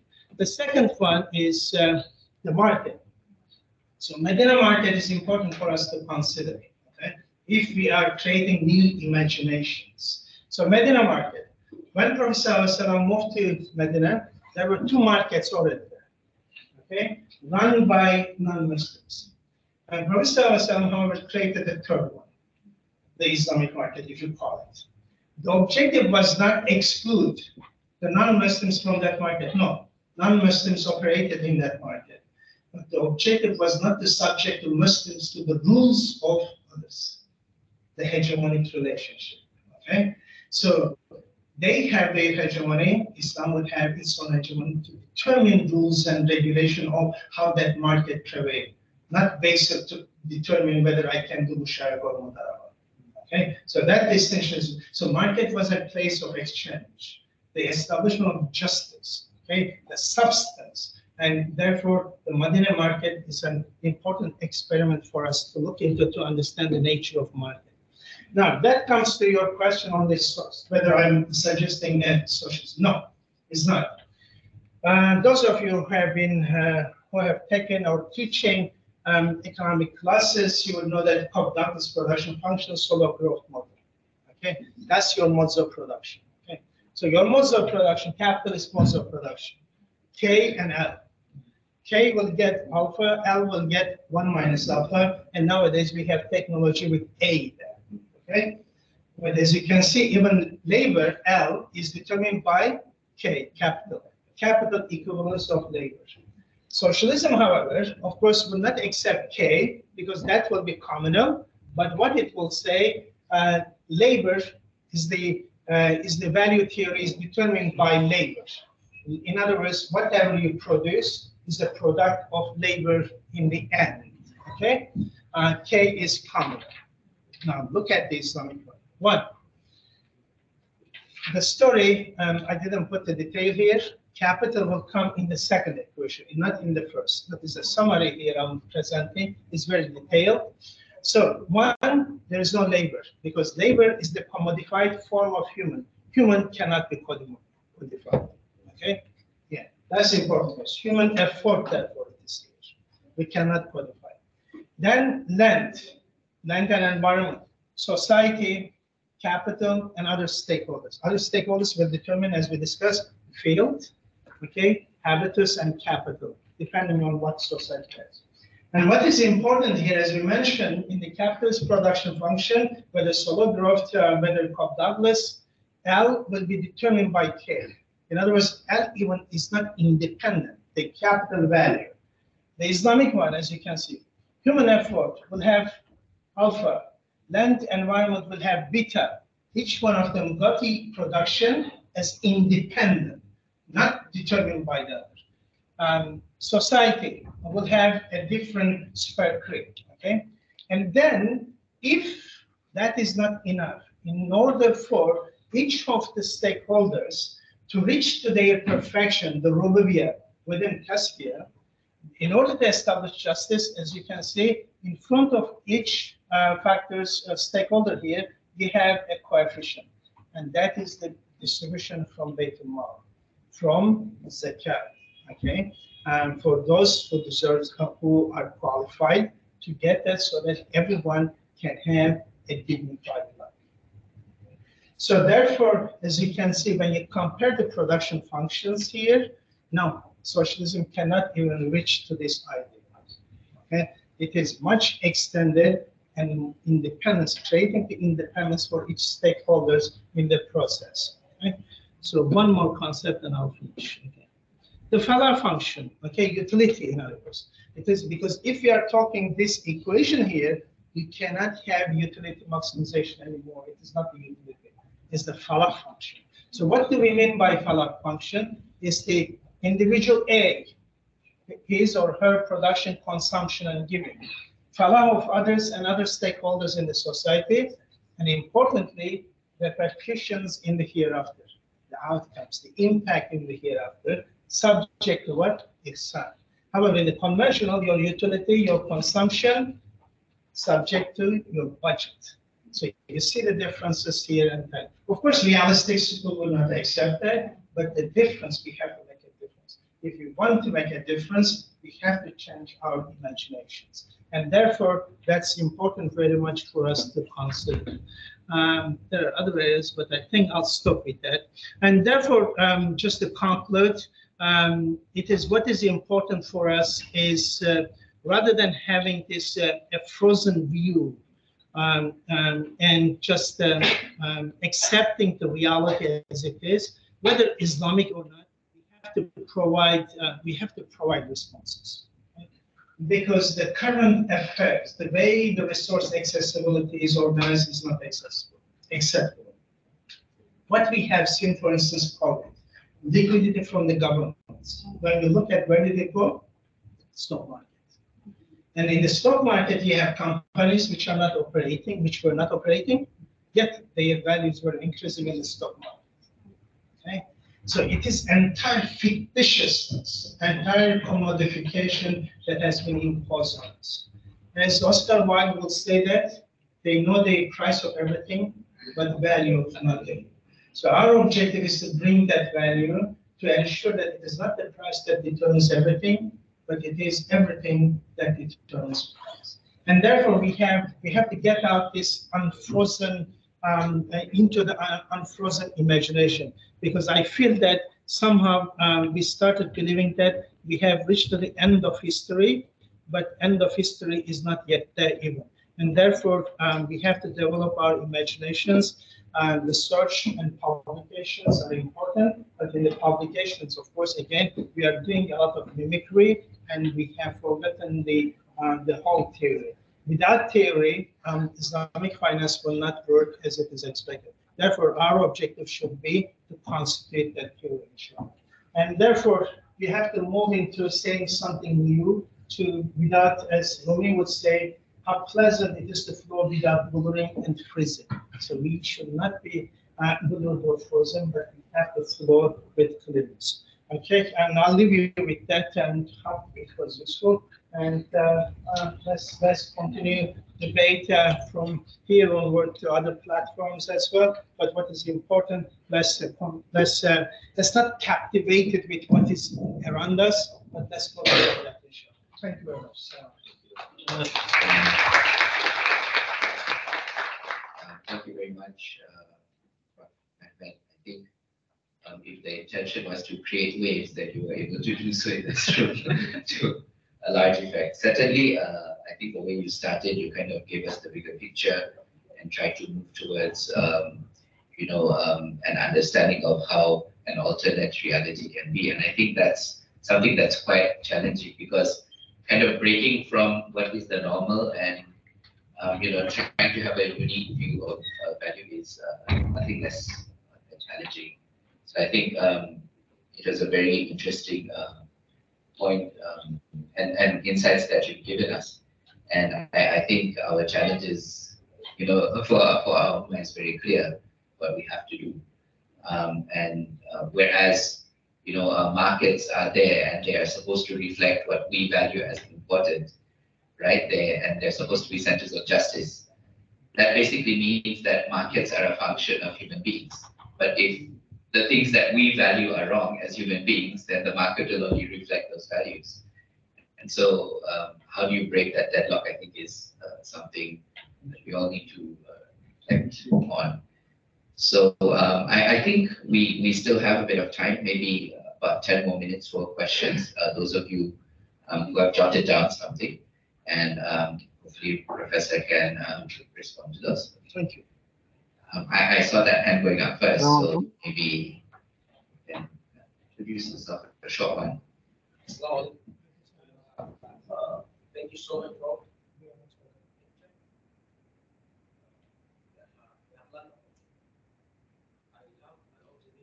Assalamualaikum. Is it for me? Price, from the price that determines the fund.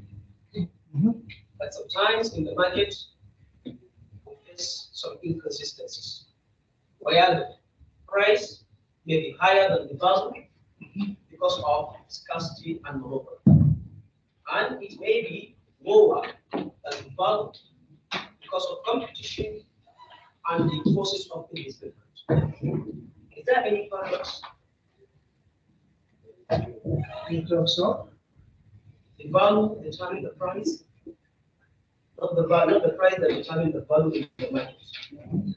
But when I bring the scenario that sometimes the price may be higher than the value, maybe due to monopoly or scarcity. so let's first thing establish what do you mean by value. What did you understand from that value that I was referring? Commodity Uh, in the market. No, the value I was referring is the normative values in society. The solidarity, for instance, being together, making people to have access to resources. So that's the value. Okay, it is not the commodity value. So therefore, when it comes to between the prices and the value, the values of the society have to determine the priorities. It is not the priority that I want to watch Ronaldo. It is a priority that I want to chill out with you, sitting in the grass and watching something. Okay? So that's therefore the value system. Value system should determine the price, as it was in the good old days in the West as well. Okay, West, when you read, for instance, I would suggest everyone here to read Khomeini's Great Transformation, and you will see how in the West, the moral economies have shifted by the imposition of market to the unregulated market. Therefore, rather than values such as reciprocity. Okay, I'll give you an example from Turkey. I'm originally from Turkey, such as our Kurdish part is very much heavily agricultural. I'll give you an example. In the good old days, for instance, we would be helping each other to harvesting the land because we are in that community, we live together. Okay, so even not reciprocity, just because we are in the same community. Then with the slowly emergence of the market, what happens? I'll tell you that, look, I'll come to you to do the harvest together, but we have to come to my answer. So you establish conditions. So from moral economy, but the values, regardless whether you come to me or not, in the initial solution, because we are in part of the same community, we have to help each other. But then I turned that into what? Reciprocity. Then 1950s onward, in Turkey, labor market very well established. Then it took, what happened? I come to you, but this is my hourly wage. You see the distinction, how it changed. Okay? So now I have to charge you because there's a labor market, there's an opportunity cost of the market. Okay? So the relationship, how the market changed the entire relationship. Okay? We were just helping each other, regardless whether you would come help me or not. It turned into reciprocity. But then when the full labor market is established, now I will charge you, this is my wage, daily wage. So the imposition of the market. So therefore, it removed the value system of the society being in the same community, that's the value system. Saying that now our relationship entirely based on commodity. I have labor, my commodity, I'm selling it to you, and you have to pay for that because there's an opportunity cost. So therefore, the changing nature of the market, the market becoming a market system rather than the place of exchange, create all this problem. Therefore, the price hike is taking place. Now, because of the all economic problems you have, I'm not sure whether it is happening in Kuala Lumpur, but the rents are going crazy in major cities in the world. Okay, so now would you say that, look, we leave it to the market to determine? No, you cannot leave it to them because people need to have, okay, accommodation.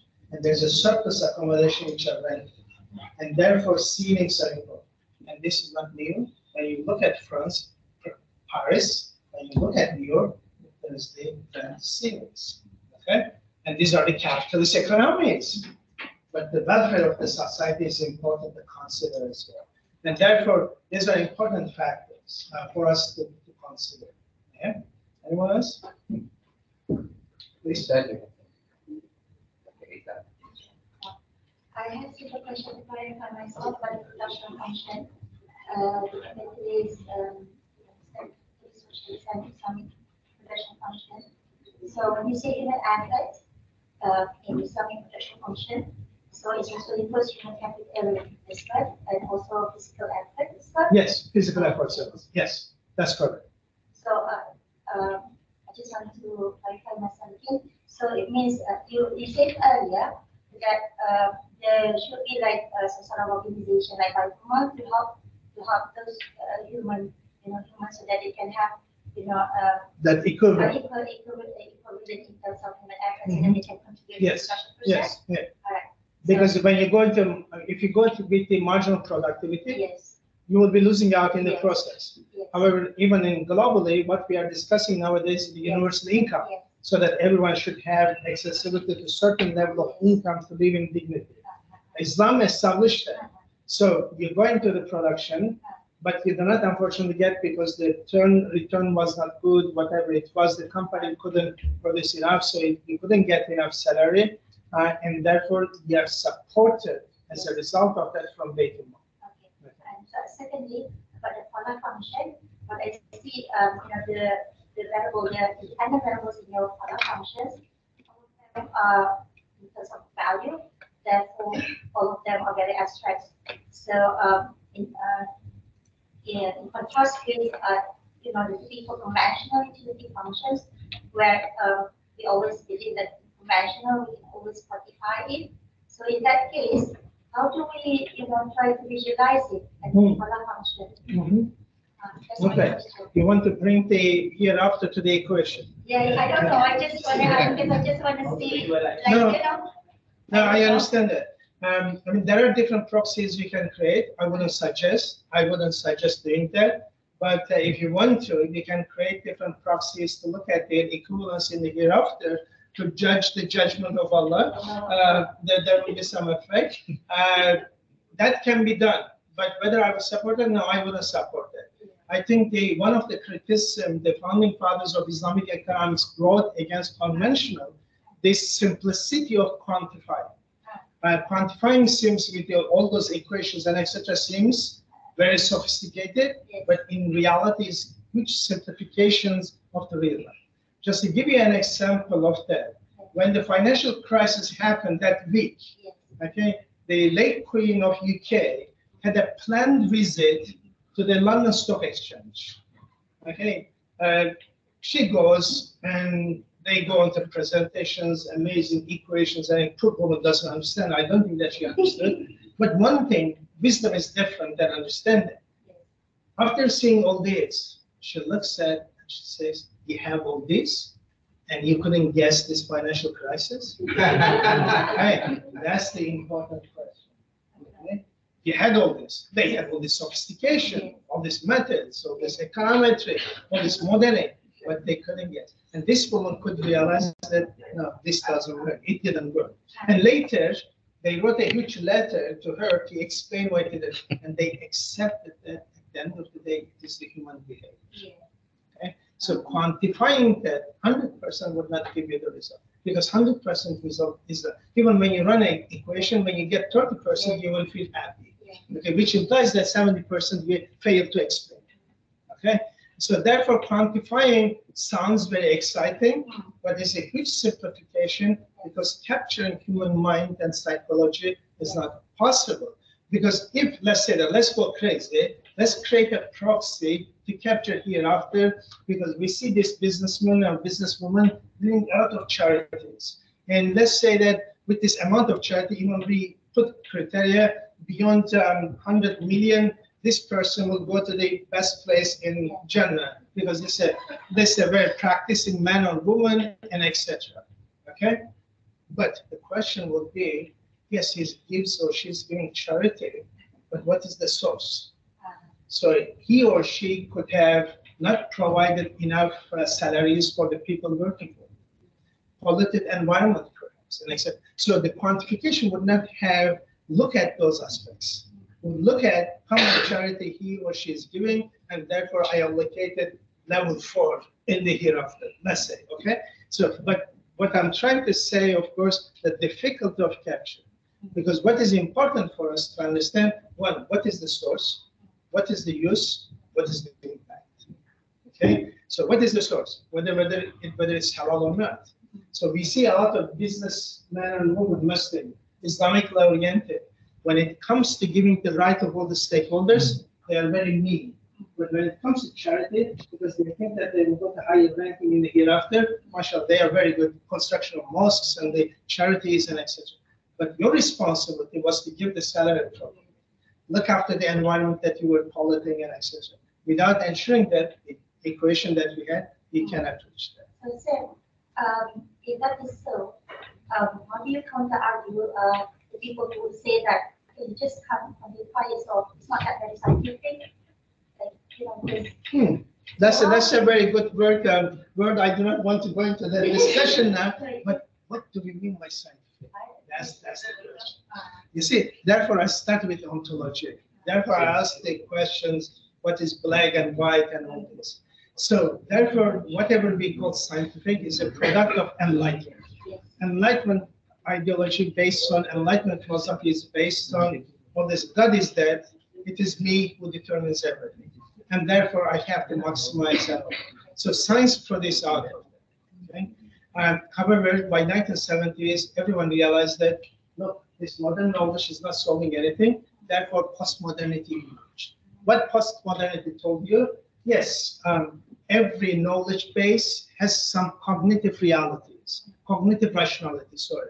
Okay, Islam or Bangladeshi society or Saudi society, they can be as rational. Habermas, one of the leading individuals in modernist theory, okay, he would say that he realized that there are other cognitive rationalism when he saw all these Turks moving to Germany. He's a German. He said that I saw them, they are as rational as me, but they are Muslims. They have a different backgrounds. You see, therefore, what is scientific? So therefore, that scientific understanding that has been imposed on us as a box, and then we are trying to mingle around it, it didn't help anyone. And therefore, all this postmodernity, the coloniality, and etc., all these new emergences challenges that scientific, suggesting that whatever you are doing by referring to the Quran is accepted. And strangely enough, for instance, in the western part of the world nowadays, Islamic finance can be accepted. London is trying to become a hub of Islamic finance, Luxembourg, and etc. When it comes to money, that cognitive differences is accepted. So in a legal system, which is based on entirely rationalism, would accept the fatwa of the Sharia scholars giving fatwa for the British sukuk, okay, as a rational legal system, which does not accept it because irrational, Islamic, okay. So when it comes to money, it's very easy, but the journals would not move to accept your paper because you have quoted a verse in the Quran. Okay, so what is scientific there? And I think these are the terms imposed on everyone. But it is good to see that now the knowledge coming from your part of the world, Southeast Asia, Middle East, and etc., is becoming as valuable.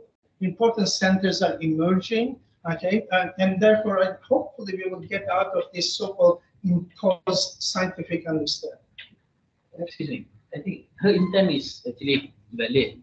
Her intent is, I mean, I'm also interested to operationalize your Fala function. Mm-hmm. But then again, when we talk about proxies, you say you don't like proxies. When you say, so what is the I don't say that I operationalize? don't like the proxies. If you can So how do justify, you operationalize it? therefore, Simple. I mentioned How two do you- things: the source, use, and impact.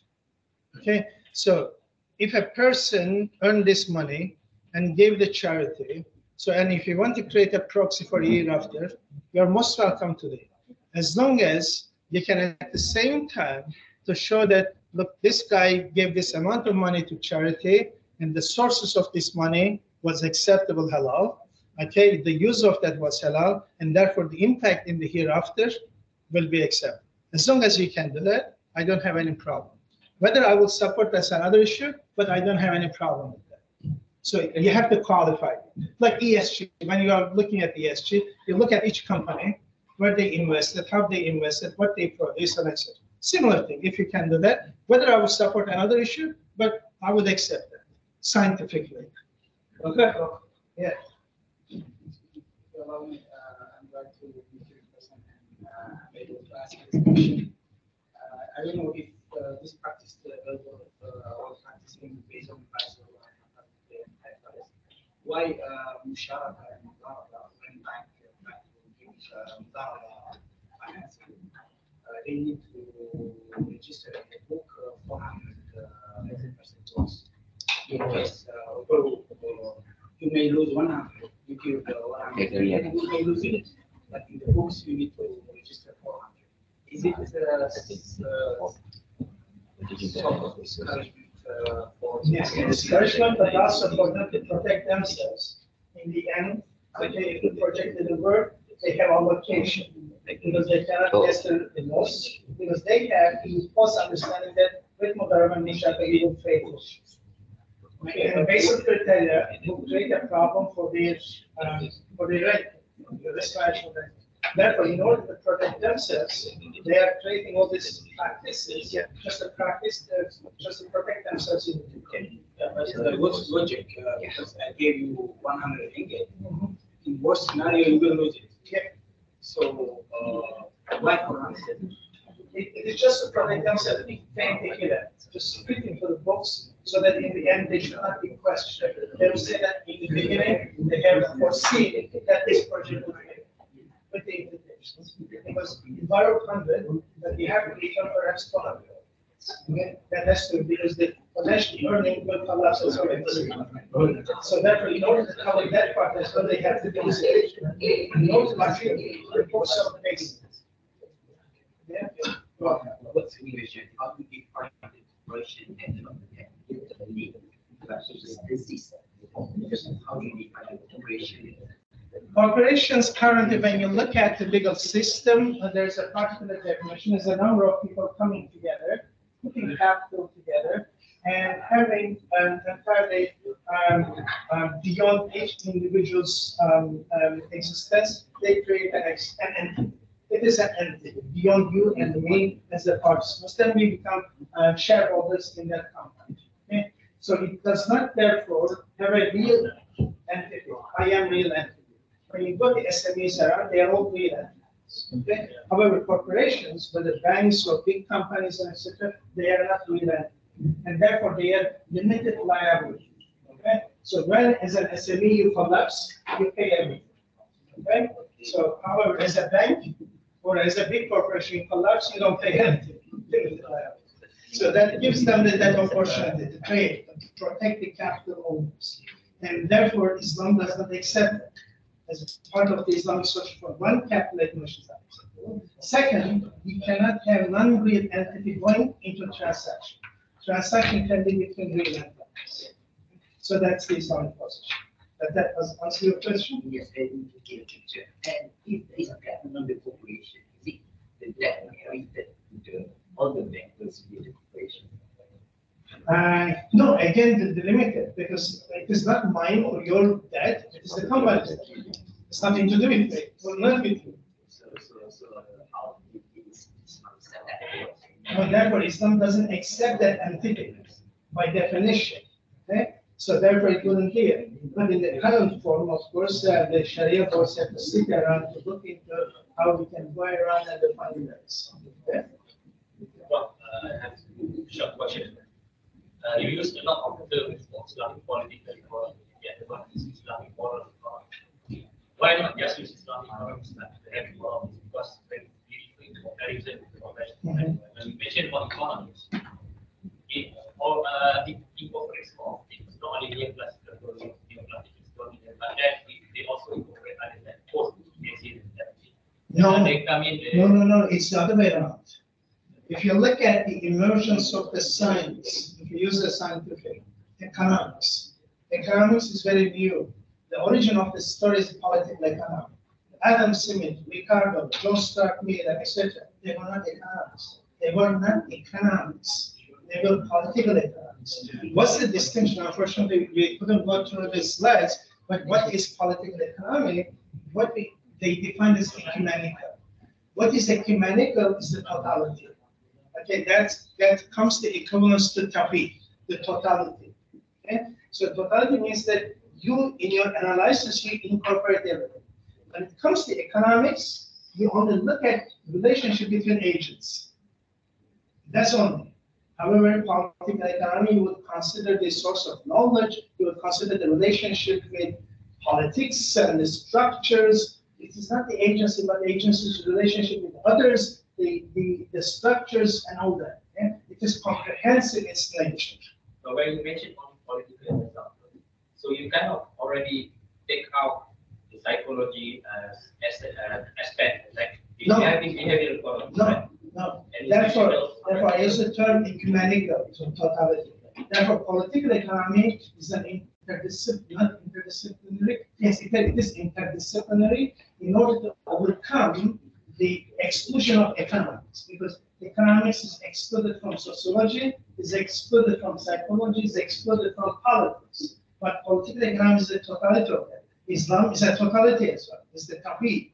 And the moral economy is the substance. What is the substance? As we referred, it is not having commodification, okay, not having the fictitiousness, having the focus of community, solidarity, and etc., and how we determine the prices and all that. That's the moral economy. So you don't need to Just, No, as I mentioned, economics is a value-loaded term. Economics is maximization, rational individual. Islam defines, however, human, and God defines Allah individual. Subjective side. So, and therefore, the iqtisad suggests a entirely different word than the economics itself. Yeah, I think we have a question also from online. We'll just take this and then maybe we'll wrap it up. Afrad, are you there? Can you hear me? Yes, I'm here, Dr. Riyasat. Thank you. All right, you're welcome. You can go ahead. Assalamualaikum. Yeah, Assalamualaikum. Yeah, okay, thank you, Prof. Mehmet, for your presentation. I would like to ask, is it possible, yeah, to do simulation regarding your model in this Islamic moral political economy, yeah, since in management Which part are you science. referring? Actually, I skipped most of the part because I'm doing multitasking, and right now I'm driving and I'm pulling over. But especially, I want to contextualize that how you connect one of your models. To Fala function or the modes of production, because each one of them will have different implications. Yeah. What I would like to specify is how you connect to the current digital landscape with the halal entrepreneurs, maybe from the production side. So how digital halal entrepreneur can be simulate within your production model? Do you have any further elaboration, or maybe it is possible for future research, since I have a fellow in KUST, King Abdullah University, Science of Technology, who do a lot of system dynamic modeling. Thank you, Prof. I hope my question is. No, I understand your question, but I do not know how much you captured my lecture. Therefore, I do not know how to respond to that. Now, the digital part, if you look at the modes of production that I presented, the production function, it does not refer who produces what. It doesn't look at who produces, but it looks at what is produced and what the particular stakeholder did. So we looked at in terms of capital, in terms of human effort, land, environment, and society, and other stakeholders. Now here, each one of them does not go to the equation either as a technological innovator or technological user or manufacturer. We are looking at particular input that goes into the process. What's the source of that input, whether it's from digital economy or non-digital economy, or it is manufacturing, it doesn't go into. If you are familiar with production function, you will see that. Having said that, however, you can do a simulation with the modes of production that I presented here as the equation, and you can even do how socialism, how it will compare to socialist modes of production or the production function and the capitalist production function. That you can do that. And a student in Durham, he looked at, for instance, economic crime generation potential of Islamic economy, communist economy, and the socialist economy and capitalist economy through simulation. So with simulation, we can do that. But whether we can bring the digitality into that, because in the equation, we do not look at the source who generates it, but we look at directly the input rather than who owns the input. I hope that explains. Yeah, thank you, Prof. Mehmet. Inshallah, I will try to email potential Yes, let's to keep in touch. your email. Yeah, thank you, Yeah, Prof. okay, Dr. sure. Yasir, Thank you. and all. Assalamualaikum. Salam from Indonesia. Right. So thank you, Prof. That brings us to the end of today's session. I would like to thank everybody for their interest and time for coming. I'm sure we all benefited immensely from this unique conversation. I'd also like to thank our online participants. We had at least 40 when I last checked.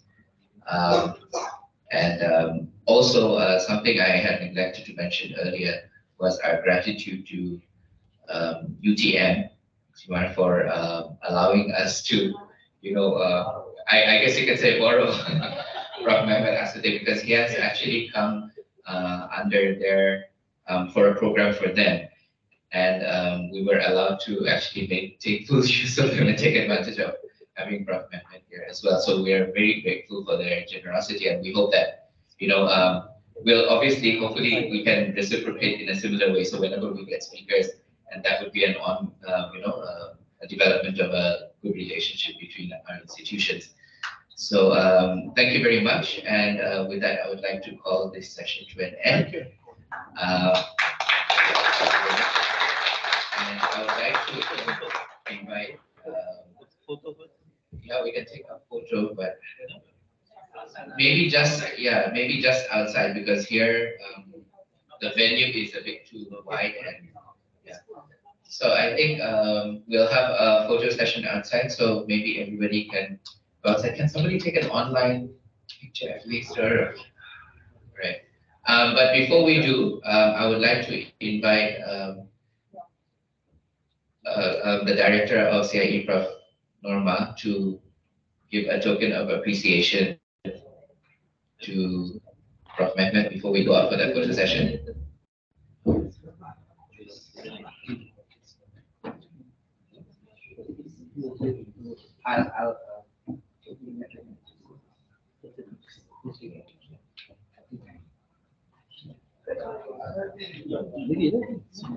Oh, Gary ada. Yes. Also, indeed, yes.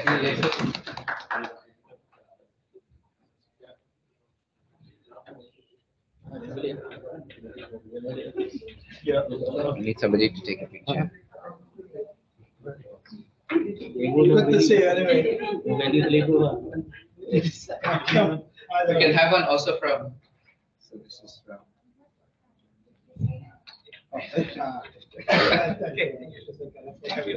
Thank you for having me, and thank you for your patience.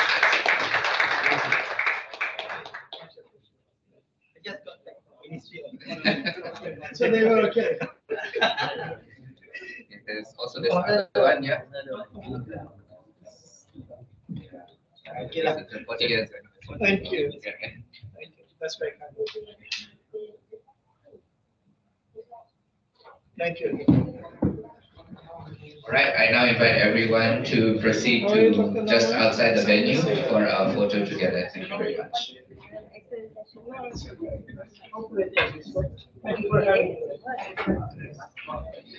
I saw that we had 140 slides. Yes. I was going crazy. Well, I didn't use it.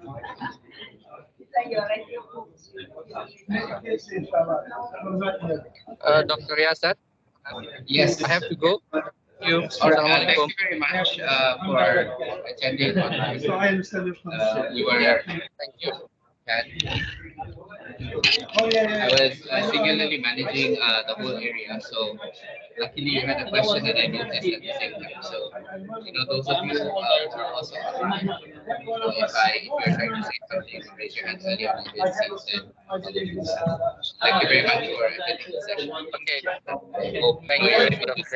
We'll put up a See you when I record. see you. Assalamualaikum. Okay, sir. No need from each other. But I have a question. Yes. This is bringing back